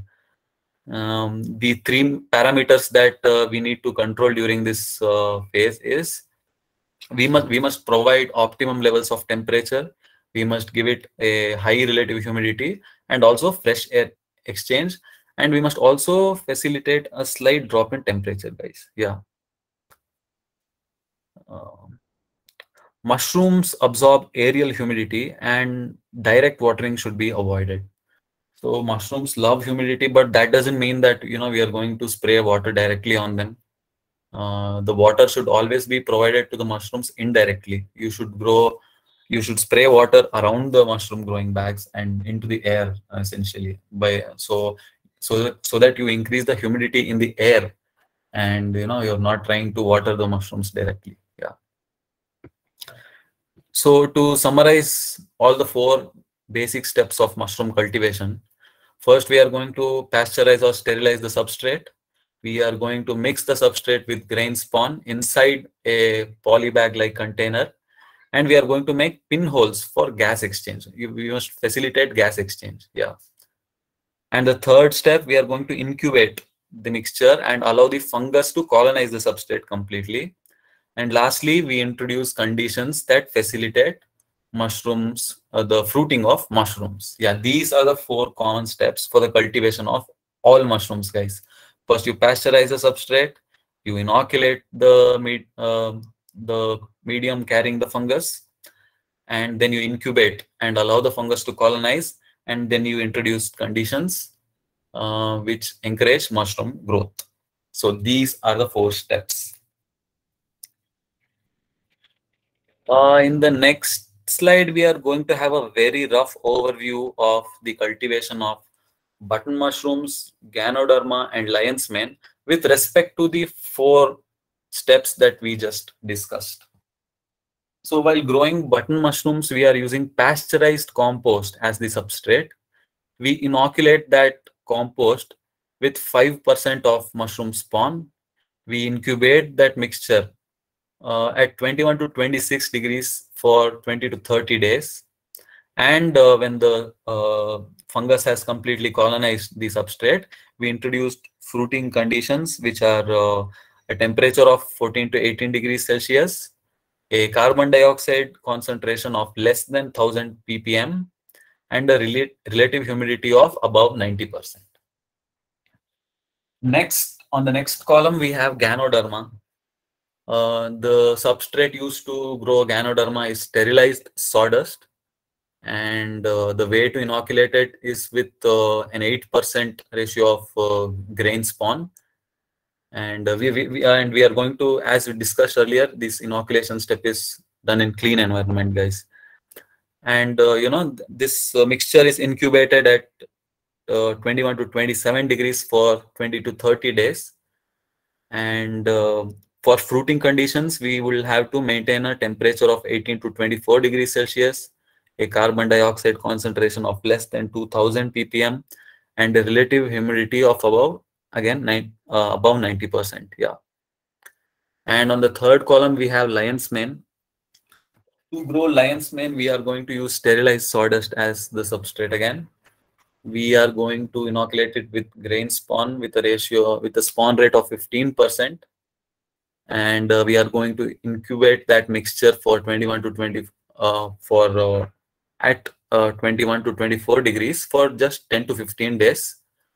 And for fruiting, we are going to maintain 18 to 24 degrees Celsius of temperature, a carbon dioxide level of less than 500 to 1000 ppm, and a relative humidity of above 90 to 95%. So yeah, there you have it. These are the exact four steps that are being followed for the cultivation of these three varieties of mushrooms. Yeah, so that is why I told you guys that these four steps are, you need to understand the principle behind doing all these four steps. Okay, now that we just talked about just the steps in general, now we are actually going to getting to the cultivation of particular mushrooms. Uh, so we are going to talk about the cultivation of oyster mushrooms first. I will try to speed things up. Um, so why should we do oyster mushroom cultivation? Oyster mushroom grows on a number of substrates. It grows on a variety of substrates. It grows in a wide range of temperatures. Yeah, the temperature range of growing oyster mushrooms is prevalent throughout India, so it is very suitable for most climates. They are the easiest mushrooms to cultivate. It's not very difficult to cultivate. It's very beginner friendly. It has a high biological efficiency. The productivity is great. If I used 1 kilo of dry substrate to grow oyster mushrooms, if I do a good job, then I might actually end up with more than 1 kilo of fresh mushrooms. Yeah, it has very high biological efficiency. It is less prone to contamination compared to other varieties. Yeah, so oyster mushrooms are not as susceptible to contamination as some other varieties. Oyster mushrooms promote heart health by reducing risk factors like cholesterol and high blood pressures. So oyster mushroom is really healthy also, it's good for heart health of the consumer. They are rich in vitamin C and B complex. So they also have a rich nutritional profile in them. So the first step in cultivating oyster mushrooms would be the preparation of substrate. And oyster mushrooms are very popularly grown on straw, as that substrate is known to give out very high biological efficiency. And it's also very easy to handle. Straw does not need to be, it doesn't need to be sterilized like sawdust. So the straw only requires pasteurization, which a lot of people can do easily. Yeah. So we are going to do oyster mushroom cultivation with straw right here. So first we would need to give it heat treatment. So what we'll first do is we will cut the straw into small pieces of 2 to 3 inches of length. This can be even more in length. It doesn't matter greatly as long as it's not too long. Then we are going to soak the cut straw overnight, and then on the next day we are going to give it heat treatment with either hot water or steam. If it's with hot water, it should be for 60 to 70 degrees for 60 minutes. And if it is with steam, then the temperature would be 80 to 90 degrees for 90 minutes. Steam takes a little bit of time to penetrate into the inner part of the substrates. So yeah, it takes a little more time. So after heat treatment, you are going to strain and remove the excess water and ensure that there is around 60% moisture in the substrate. Yeah, so after heat treatment, you must make sure that it has an ideal level of moisture. And how do you check this? Okay, you can check this moisture level by performing a simple hand squeeze test. So what you do is you take a handful of substrate and squeeze it as tightly as you can in the palm of your hands. And on doing that, if there are many droplets of water dropping down to the ground, that means that it's too wet. So when you do the squeeze, your palm should get completely wet, and there should not be many drops of water falling onto the ground. If it's just one drop of water, it's fine. But if it's multiple drops of water hitting the ground, then it means that your substrate is too wet. So okay, this is actually a very nice picture taken from freshcap.com. This is showing a setup using which you can pasteurize your substrate. You just have a heavy gauge metal drum. You put your substrate in there, you load it with water, you weigh the straw down with something heavy, and then you use fire to increase the temperature. Yeah, so yeah, this is one good way to pasteurize your substrate. Okay, once this pasteurization is done, now comes the second step, which is inoculation. And as I told you earlier, these steps must be performed in a clean area with clean hands. So how we are going to inoculate oyster mushrooms? I'm so sorry, guys. So how we are going to inoculate oyster mushrooms is that we are going to take a polythene bag, or it can also be made out of polypropylene. And first we are going to fill it with a 3 to 4 inch layer of straw substrate. Okay. First we are going to fill it with a 3 to 4-inch layer of straw substrate. And then we are going to add roughly a handful of spawn. A handful is roughly close to 10 grams. And we are going to just distribute this grain spawn evenly on that 3-inch layer of substrate. And then what we are going to do, we are going to add another 3 to 4-inch layer of substrate, and then again spawn, again substrate, again spawn, again substrate, and we are going to finish filling the bag with a last layer of substrate and not spawn. And after the bag has sufficiently been filled, we are going to close the mouth with a rubber band. Okay, now that we have closed the bag with a rubber band, it's actually quite, it feels kind of airtight inside. So what we must do is we must make 4 pinholes on all 4 sides of the poly bag to facilitate gas exchange. We don't want the grow bag to be airtight. Okay, the mycelium needs a certain level of gas exchange, so we are making pinholes. So yeah, that is the process of inoculation. And next, we have made the bags, and we have facilitated gas exchange. Inoculation is done cleanly. Now, the prepared poly bag must be kept for incubation for the mycelium to colonize the substrate. So here we will provide suitable conditions for the spawn to completely colonize the substrate. The ideal temperature for the colonization of oyster mushroom mycelium would be around 23 to 27 degrees. Okay. While incubating this oyster mushroom grow bags, we must maintain a temperature of 23 to 27 degrees. Maintaining relative humidity and fresh exchange is not required. Only this temperature needs to be maintained while incubation. You don't have to do anything else. There's no need to spray water. There's no need to open windows or anything. Yeah. And the incubation phase ends when the mycelium has completely colonized. So then comes the fruiting phase. Fruiting is triggered by introduction of fresh air and humidity and a drop in temperature. So what we need to do to induce fruiting is, first we would need to make 2 slits on opposite sides of the bag. These slits can be just 2 to 3 centimeters in length. They're essentially exposing a certain part of the mycelium to fresh air and humidity. And it's just giving space for the mushrooms to grow out. And that is why we make the slits. And during fruiting, you must maintain an optimum temperature of 23 to 26 degrees and a relative humidity above 95%. Yeah, so you need to maintain the said temperature, and you also need to maintain high humidity. And and one more parameter that you need to control is the fresh air. Yeah, when the fruiting phase begins, these are the 3 parameters you need to take care of: temperature, humidity, and fresh air, guys. Yeah. You must avoid spraying water directly on the mushrooms. As I told you earlier, you must give them water indirectly by increasing the relative humidity of the air inside the room. Direct watering of the mushrooms should be avoided. And mushrooms should double in size every 24 hours if the right conditions are provided. Yeah, if you do a good job of maintaining these 3 parameters, then the mushrooms will essentially double in size every 24 hours. And lastly, we are going to talk about harvesting. So before harvesting, at least 4 to 5 hours prior to harvesting, we must reduce the humidity levels inside the growing room.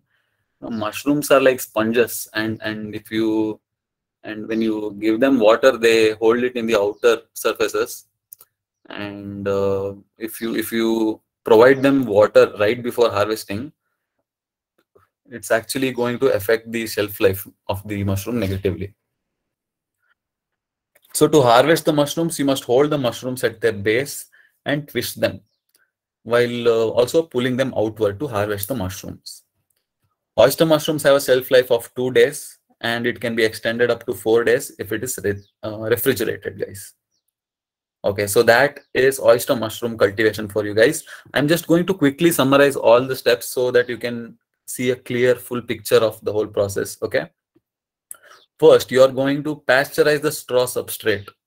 with heat treatment, and you are going, and post heat treatment you are going to set the moisture content to 60%. Okay, and then you are going to mix that prepared substrate with a grain spawn inside a polythene bag, and you are going to poke small pinholes on the grow bag to facilitate gas exchange.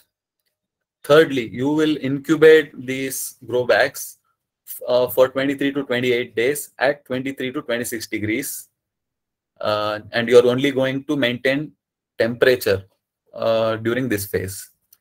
And after complete colonization, you are going to introduce fresh air and humidity into the growing room, and trigger the mushroom formation on the colonized growing bags. And lastly, you are going to harvest them. I hope that is clear. Okay, so that is oyster mushroom cultivation for you guys. If anything is not clear, then I'm more than happy to answer it in the Q&A session that's going to be held later. Next, we are talking about the cultivation of milky mushrooms. Okay. So the significance of milky mushrooms. Milky mushrooms can grow in warmer climates near to 35 degrees. So, oyster mushrooms can be grown in most climates, but there are also some coastal areas and some temperate areas that have a more average temperature.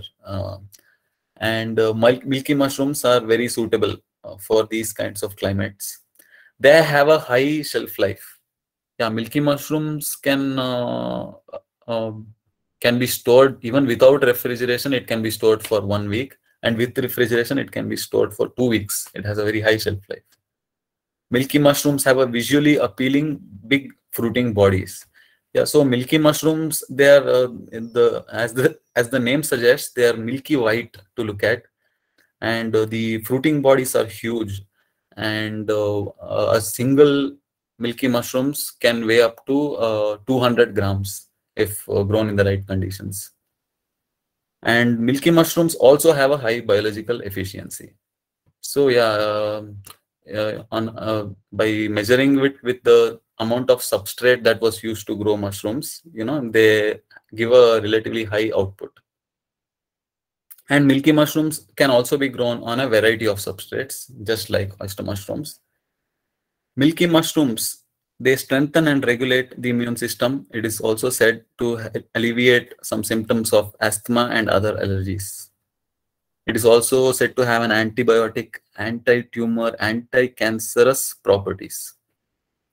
It is known to help in regulating diabetes, lowering bad cholesterol levels, and to have strong antioxidant properties. So those are the medicinal benefits of consuming milky mushrooms. Okay, now let's get down to the process of growing milky mushrooms. So again, we have the preparation of the substrate. Guys, I just want to let you guys know that the cultivation of milky mushrooms and oyster mushrooms is not very different. It is very similar, with the exception of just one step, which is called casing, which I'm going to talk about later. Okay, so to begin growing milky mushrooms, first you need to prepare the substrate. Just as you did with oyster mushrooms, you're going to cut the straw into small pieces. You're going to soak them overnight, and then you are going to subject it to heat treatment, either with hot water or steam. And you are going to strain or remove the excess water to set the moisture level to 60%. You can perform a hand squeeze test to check the moisture level. Yeah. Okay. So now you have prepared the substrate, and now you are going to inoculate it. So the inoculation is also very similar to what we discussed earlier. You are going to take a poly bag. You're going to fill it with a 3 to 4 inch layer of substrate, and then spawn, and then you're going to repeat the layers and end the layer with the last layer of substrate. And you're going to close the mouth of the poly bag with a rubber band, and you're going to make pinholes to allow gas exchange. So it is exactly like what we studied earlier. So inoculation, that is inoculation. So now comes incubation. So, oyster mushrooms were liking another temperature range, but milky mushrooms prefer a totally different temperature range. So milky mushrooms like an ideal temperature range of 28 to 35 degrees, which is why they are suitable for warmer climates. Um, the polybags must be incubated in a dry shaded location for about 30 to 35 days. Yeah, so incubation takes a little longer than oyster mushrooms here. So the incubation time is around 30 to 35 days. That is how long it takes for the milky mushroom mycelium to take over the whole straw substrate. Yeah, the only parameter that you need to maintain during incubation is temperature. No need to worry about humidity and air exchange.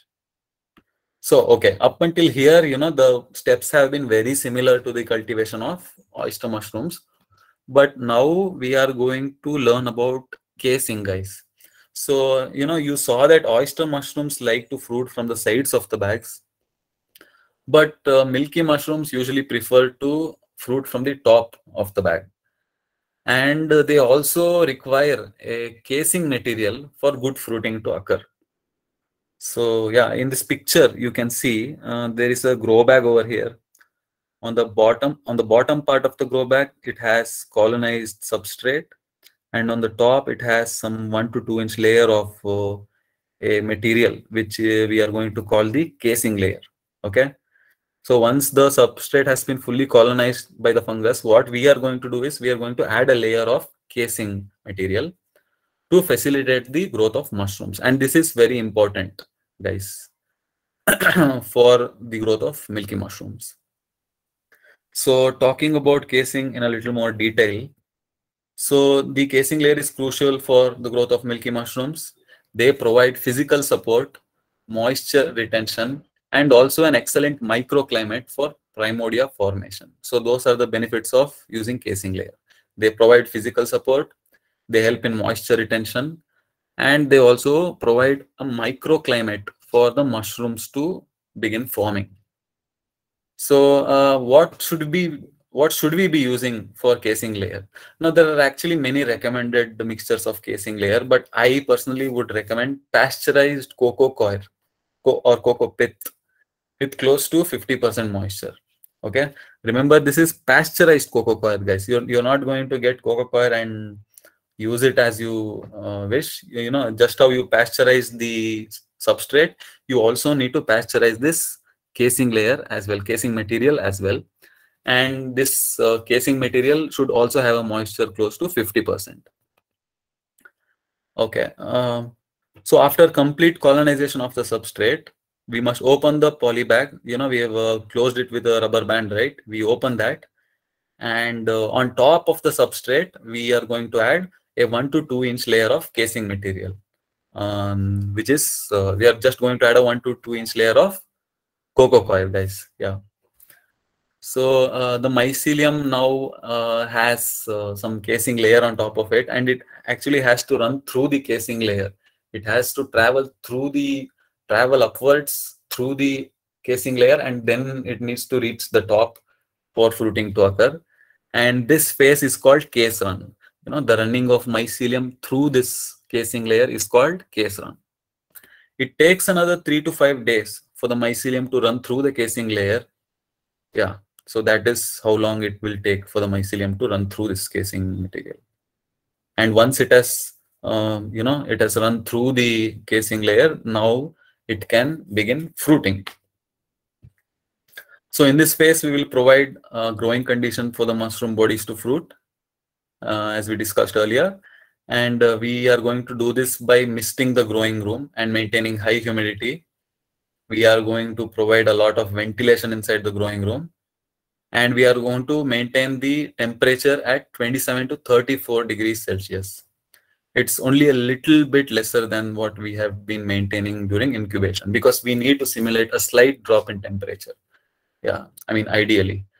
So mushroom pens will start to develop and reach maturity in 5 to 7 days after case run.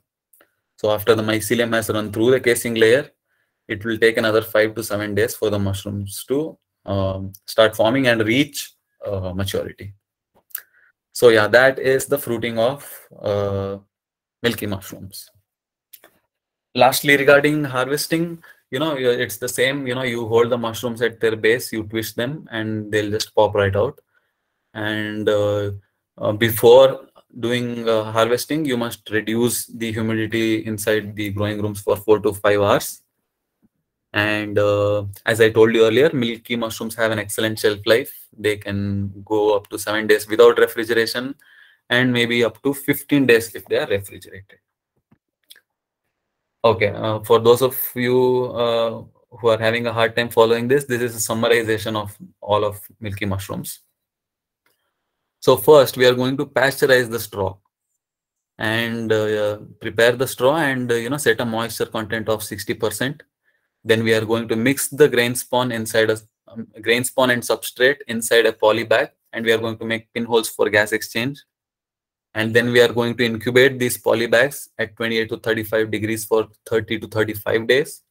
And after the full colonization has occurred, then we are going to add a 1 to 2 inch layer of casing on top of the substrate, and we are going to allow the mycelium to run through that layer.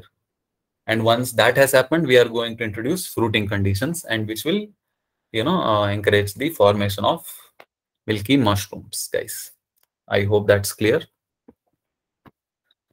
So lastly, we are going to have a look at the factors that affect mushroom growth.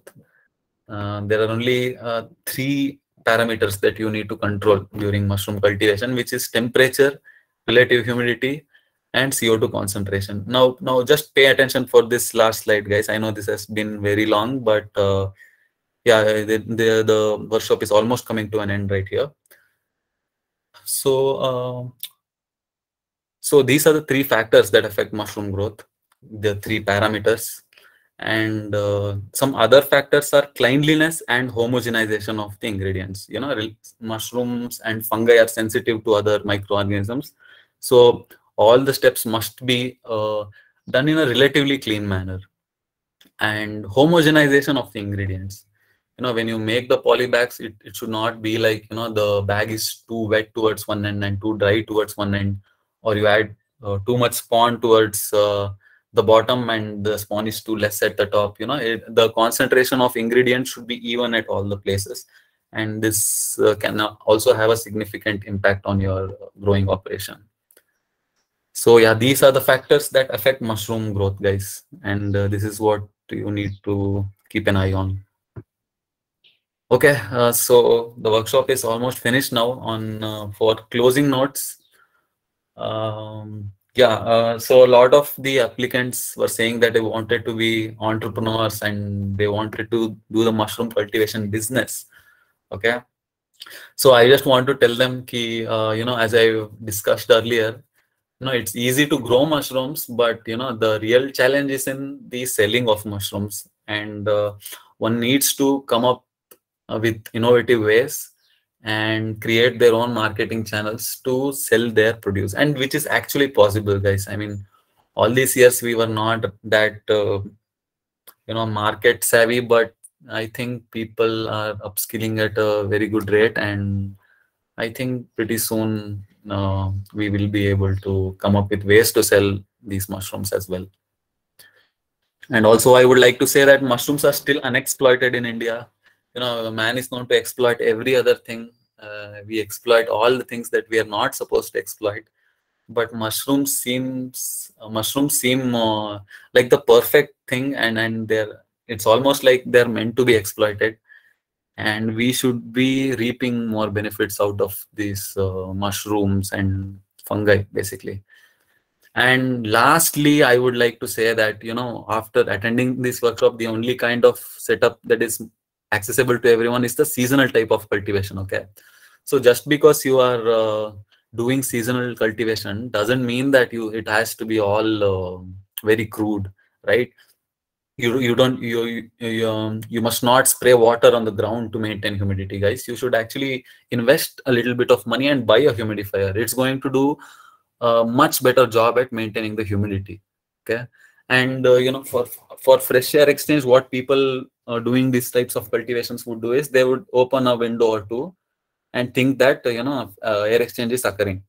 This is not right. What you must do is, so you spend 1,000 or 2,000 rupees to buy an exhaust fan, install it on one of the windows. If you just buy these two machines, I promise you your yield is going to increase significantly.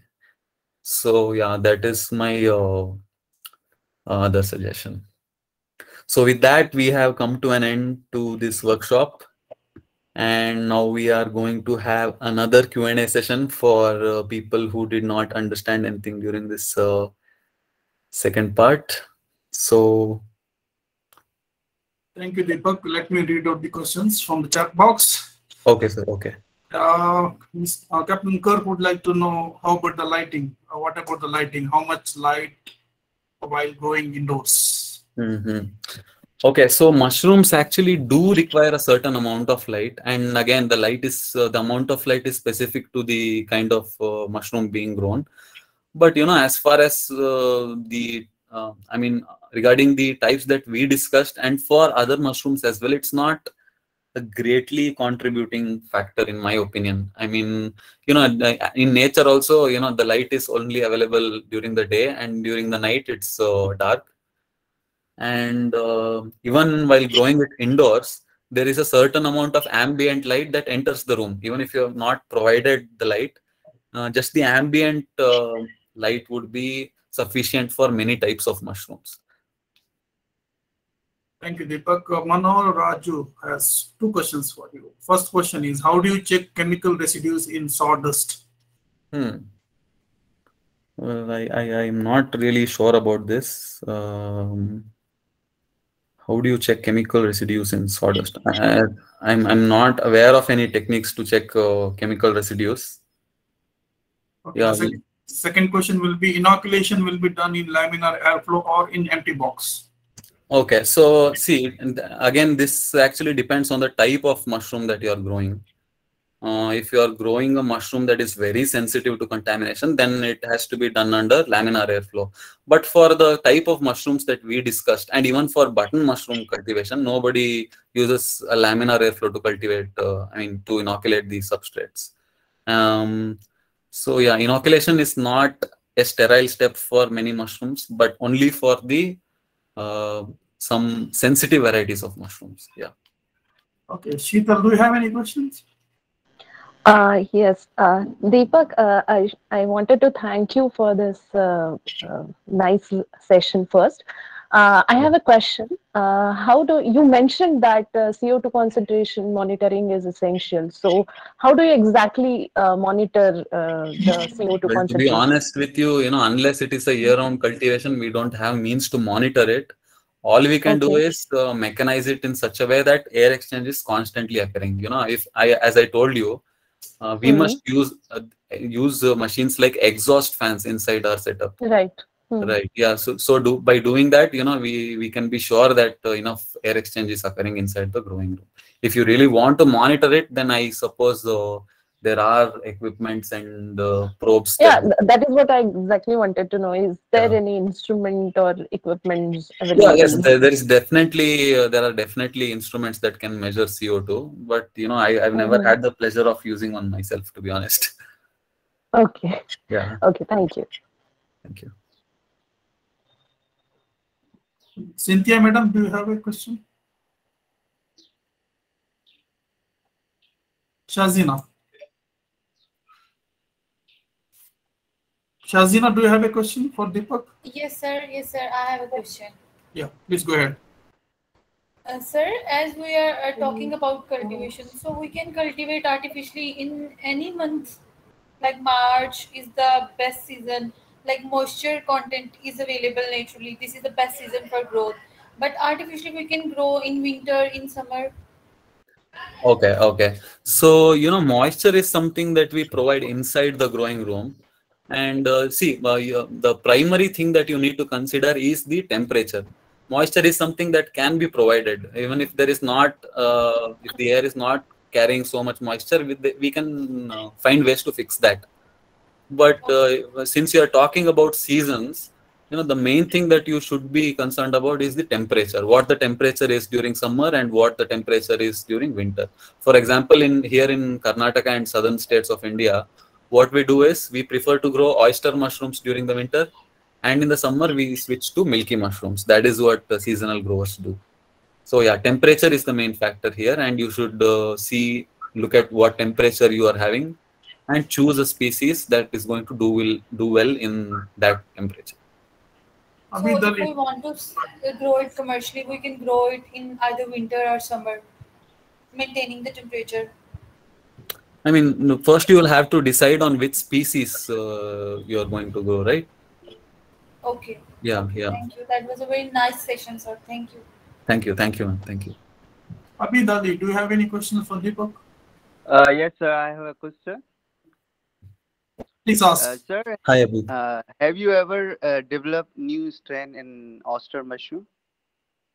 To be honest with you, no. We only use the cultures that are already available and that are popularly grown.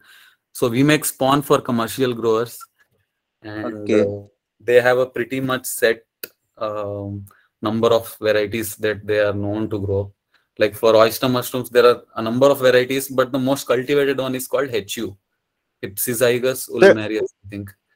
Sir, mostly I'm working on butter mushroom, and Okay. there is a psyche behind it. We are not able to grow culture on media through mushroom body, but I Mhm. saw some oyster expert they can grow easily and making spawn via fruiting body. What's the science behind them?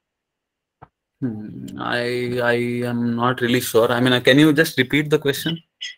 The thing is that in oyster we just take fruiting part on Right. media, which Mm-hmm. is PDA or something else. But Mm-hmm. why we are not able to take Agaricus biosporus culture in our media? Mm-hmm. What's So, the reason behind? hmm. See, see. We do culturing of button mushrooms also in our spawn lab. Okay, Yeah, and we actually use the same media as well. You know, we okay, either use PDA or MEA. okay, I okay. think Maltec. you are being very specific about the type of buttons you are growing. Sir, if I'm not wrong, it's just maybe just because of hybrid strain. That's why we are not getting yield as much as Dutch and other countries. I'm sorry. Can you please come again? I thought that it may be just because of hybrid strain in Agaricus. Hyper? That's What? why hybrid strains. Okay, okay. That's why maybe we are unable to get F1 generation in our Oh, no, no, culture no. media. Yeah, I'm not being able to understand your question clearly. I say that, sir. In butter mushroom, we usually have strain spawn which we buy from other like Hollander and other companies. They Right. may be they may be give us a hybrid strain, so that's why we are Mhm. unable to take culture from fruiting bodies. Is it? Yeah, yeah. I mean, if you are if the species of mushroom itself deviates in any way, then the Yeah. culture that it prefers, the compost that it prefers, and the such micro things would also Mhm. definitely change. Yeah. Sir, have you ever used spawn growth promoters like fertilizer? No, actually, yeah. This is actually it's a very intriguing subject, and my previous employer had worked on making a compost Okay. enhancer, he called it. Yeah, but yeah, we haven't really gotten ourselves into it very deeply yet. Sir, can you share with me a yield on 5 kg substrate? Yield on Of 5 kilos of substrate, yeah, yeah. of which variety? Pleurotus australis. Okay, I mean, yeah, the yield would be somewhere. See, if you are maintaining good conditions, the yield should be above 100% of biological efficiency, because Okay. oyster mushrooms are known to give out more than 100% of biological efficiency. Yeah. Yes, yeah. Okay. Okay. Thank you, sir, for your time. Thank you, sir. Thank you. Deepak, Yes. Ashika Rebecca would like to know how will we know the moisture in substrate is about 60%? Did So you there get? is, so we don't have a proper way to measure exactly 60% moisture, but what we can do is, as I said earlier, we can perform a squeeze test. You take a handful of substrate in the palm of your hand. So, this is a very crude way of measuring the substrate, but this A is, field method. We call it field method. I'm sorry, Sir, we call it field method. peel We use method. just Okay, okay, yes, yes, okay, yeah, I'm calling it a squeeze test. Yeah, both are, sir. right, right, right. So what you do is you take a handful of substrate and you squeeze it really tight. And if you have droplets of water coming down from that substrate, then it would mean that it's too wet, basically. But in terms of setting the moisture level, you should keep in mind that if the moisture is a little less than desirable, then that is okay. If it has a little less than 60%, that is quite all right. But if the moisture becomes too much, it is going to attract bacterial contamination and it's going to cause a lot more problems. So, so yeah, that's the principle behind that. Is that clear? Ashika Ravindra, can you respond? No. Okay, never mind. Mr. Babu, Blaze Babu, you have any question? Okay, sir, why we are doing tissue culture for the spawn production as well as spore? We can use the spore for making tissue culture. Any reason for that? Mhm. Okay, okay. That's a very good question. So what happens is every spore has a set of genetics. The mushroom is dropping billions of spores into the environment, and each spore has a unique what genetic profile. You know, Yes. each spore has a unique speed of colonizing. It has unique traits basically, and it's very hard to pick one subset of characters from those many spores. But what happens during tissue culture is you're already taking a very good fruiting body, and you're essentially doing a tissue culture on that to save that set of genetics. Are you able to follow? Yes, sir. Yeah, yeah. Okay. So that is why we do tissue culture rather than spore culture in commercial mushroom growing. Yeah. Thank you so much, sir. Yeah. Thank you. Deepak, Darshan has a question for you. In India, which Ganoderma species are used in cultivation? To be very honest with you, I'm not very familiar with the cultivation of Ganoderma.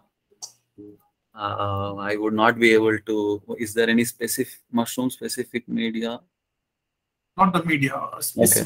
Species are used in cultivation. Okay. You can skip that. Deepak, it's okay. Yeah, yeah. I'm not really well versed with the cultivation of Ganoderma, to be honest. Darshan, we'll come back to you about this question in next workshop. Okay. So, Okay, sir. Okay, sir. No issue.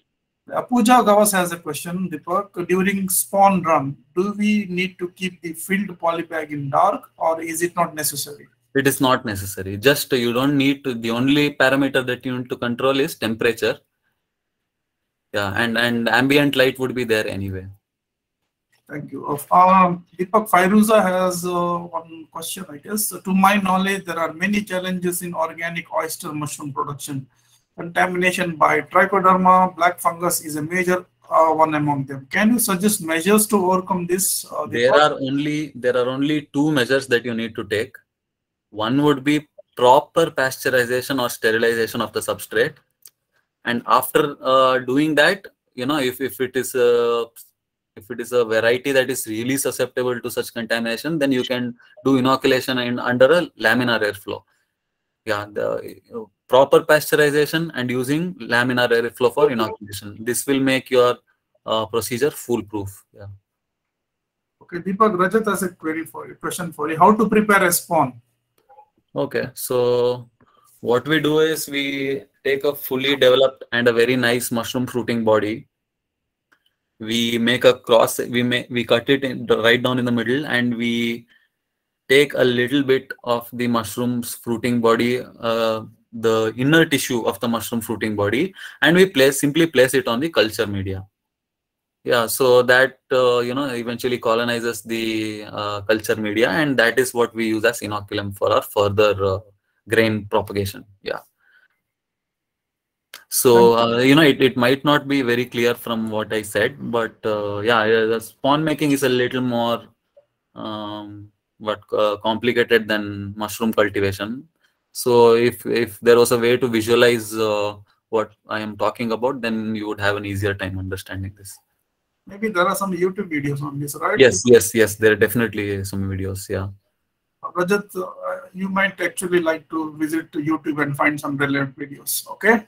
Darshan has a question for you, Deepak. Is there any specific mushroom-specific media for basic isolation of strain? If yes, which company is good? Okay, we use PDA and MEA to what media for basic isolation of strain. I hope you mean like taking a culture. So for making cultures, we use PDA and MEA. Yeah, and which company is good? We. I mean, it really doesn't matter. PDA is just potato dextrose agar, and anything that you can buy from uh, what lab supplies, a lab's material So other than supplier. PDA, other than PDA, any specific media which are meant for only mushrooms? Sir, we use PDA and MEA, sir. Those are the only two ones that we are using currently to make spawn for. We make spawn for just three varieties, sir: oyster, milky, and buttons, because they are the ones who are which are widely cultivated, and they are the ones which are in demand. So yeah, we kind of work on demand, to be honest. Okay, sir. Thank you. Deepak, Mrs. Cynthia D'Souza has a question for you. Where can we get this spawn from? Can you provide details? Yes, definitely. I will find a way to. Yeah, I probably should have dropped some social media handles into the presentation, but if you can somehow contact me after this workshop, I will be glad to supply spawn for you. Yeah. Okay, Mrs. Cynthia D'Souza, Deepak would be happy to supply this spawn for you. As I know you, as you are from Udupi area, you could contact a scientist from Agriculture College, Brahmavara. Is that clear?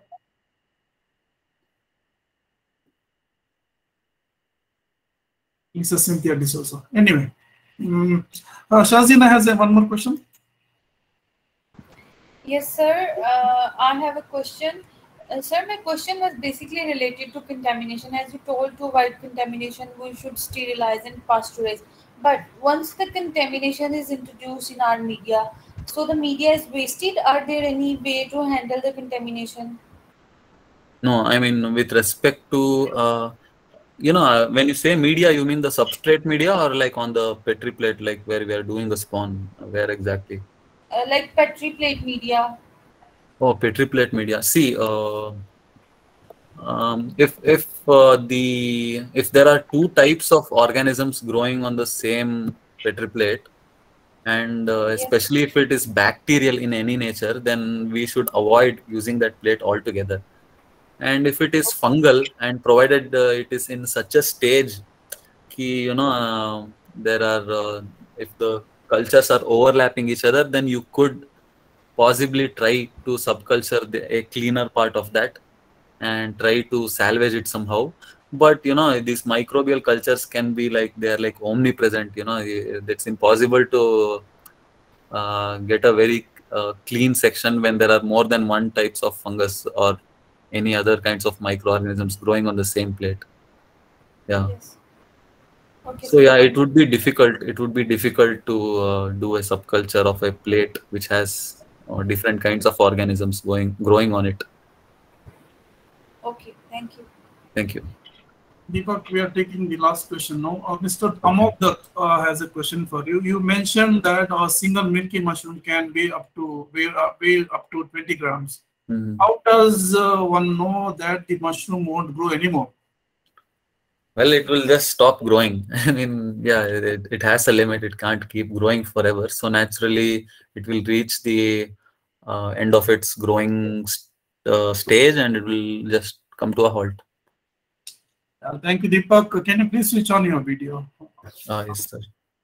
I think, Deepak, if you can please switch on your video. Yeah, Yes, thank sir. you. Thank you, Deepak.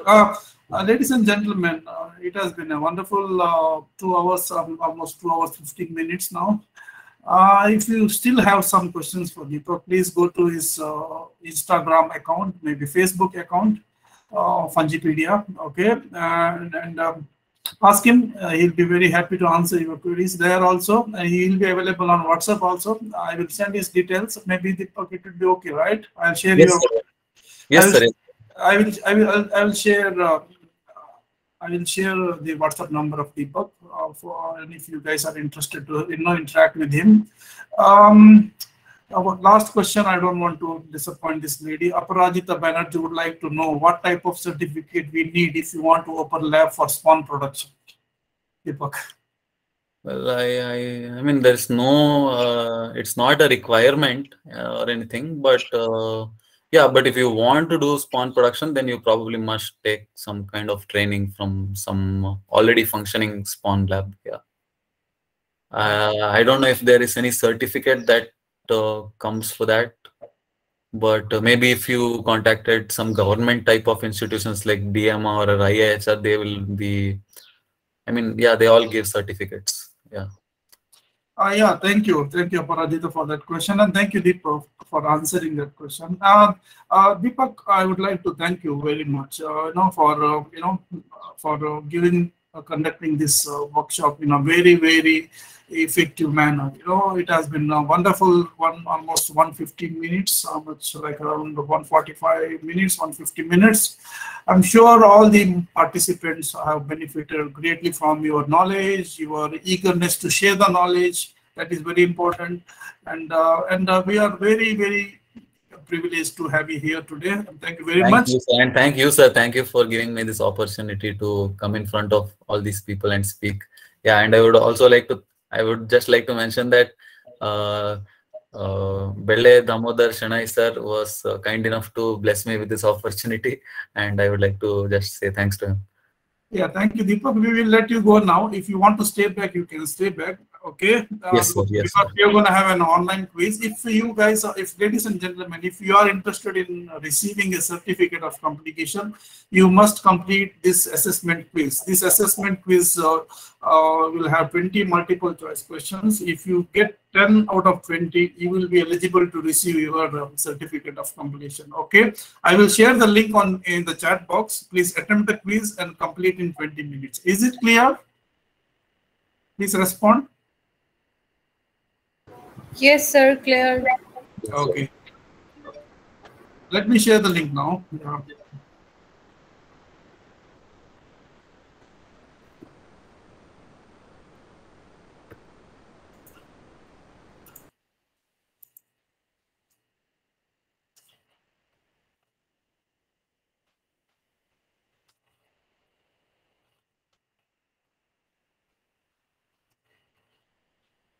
Fairuza, we have a WhatsApp group. Okay. I will share the information about WhatsApp group later. First, please attend the assessment quiz. Okay, I have shared the link. Also, sir, I just wanted to add one more thing. So if any of you want to follow my Instagram account, you are more than welcome to. We actually keep sharing very educative and informative content about mushrooms and fungi. My Instagram account is called fungipedia.in, guys. Like you're typing in a website, you search for fungipedia.in, and you will be able to find us on Instagram. So please do follow me on Instagram. That would be really helpful for me. Deepak, would you mind sharing the slides with the participants? Yes, sir. Yes, sir. I can share it. Yeah. Yeah, I'm going to share these slides with all the participants and registrants. Okay. Along with that, I will share the contact details of Mr. Deepak Gowda, founder of Fungipedia. Okay. Thank you. Now, sir. Please attempt the assessment quiz. I have shared the link here. You have 20 minutes to complete it. Okay.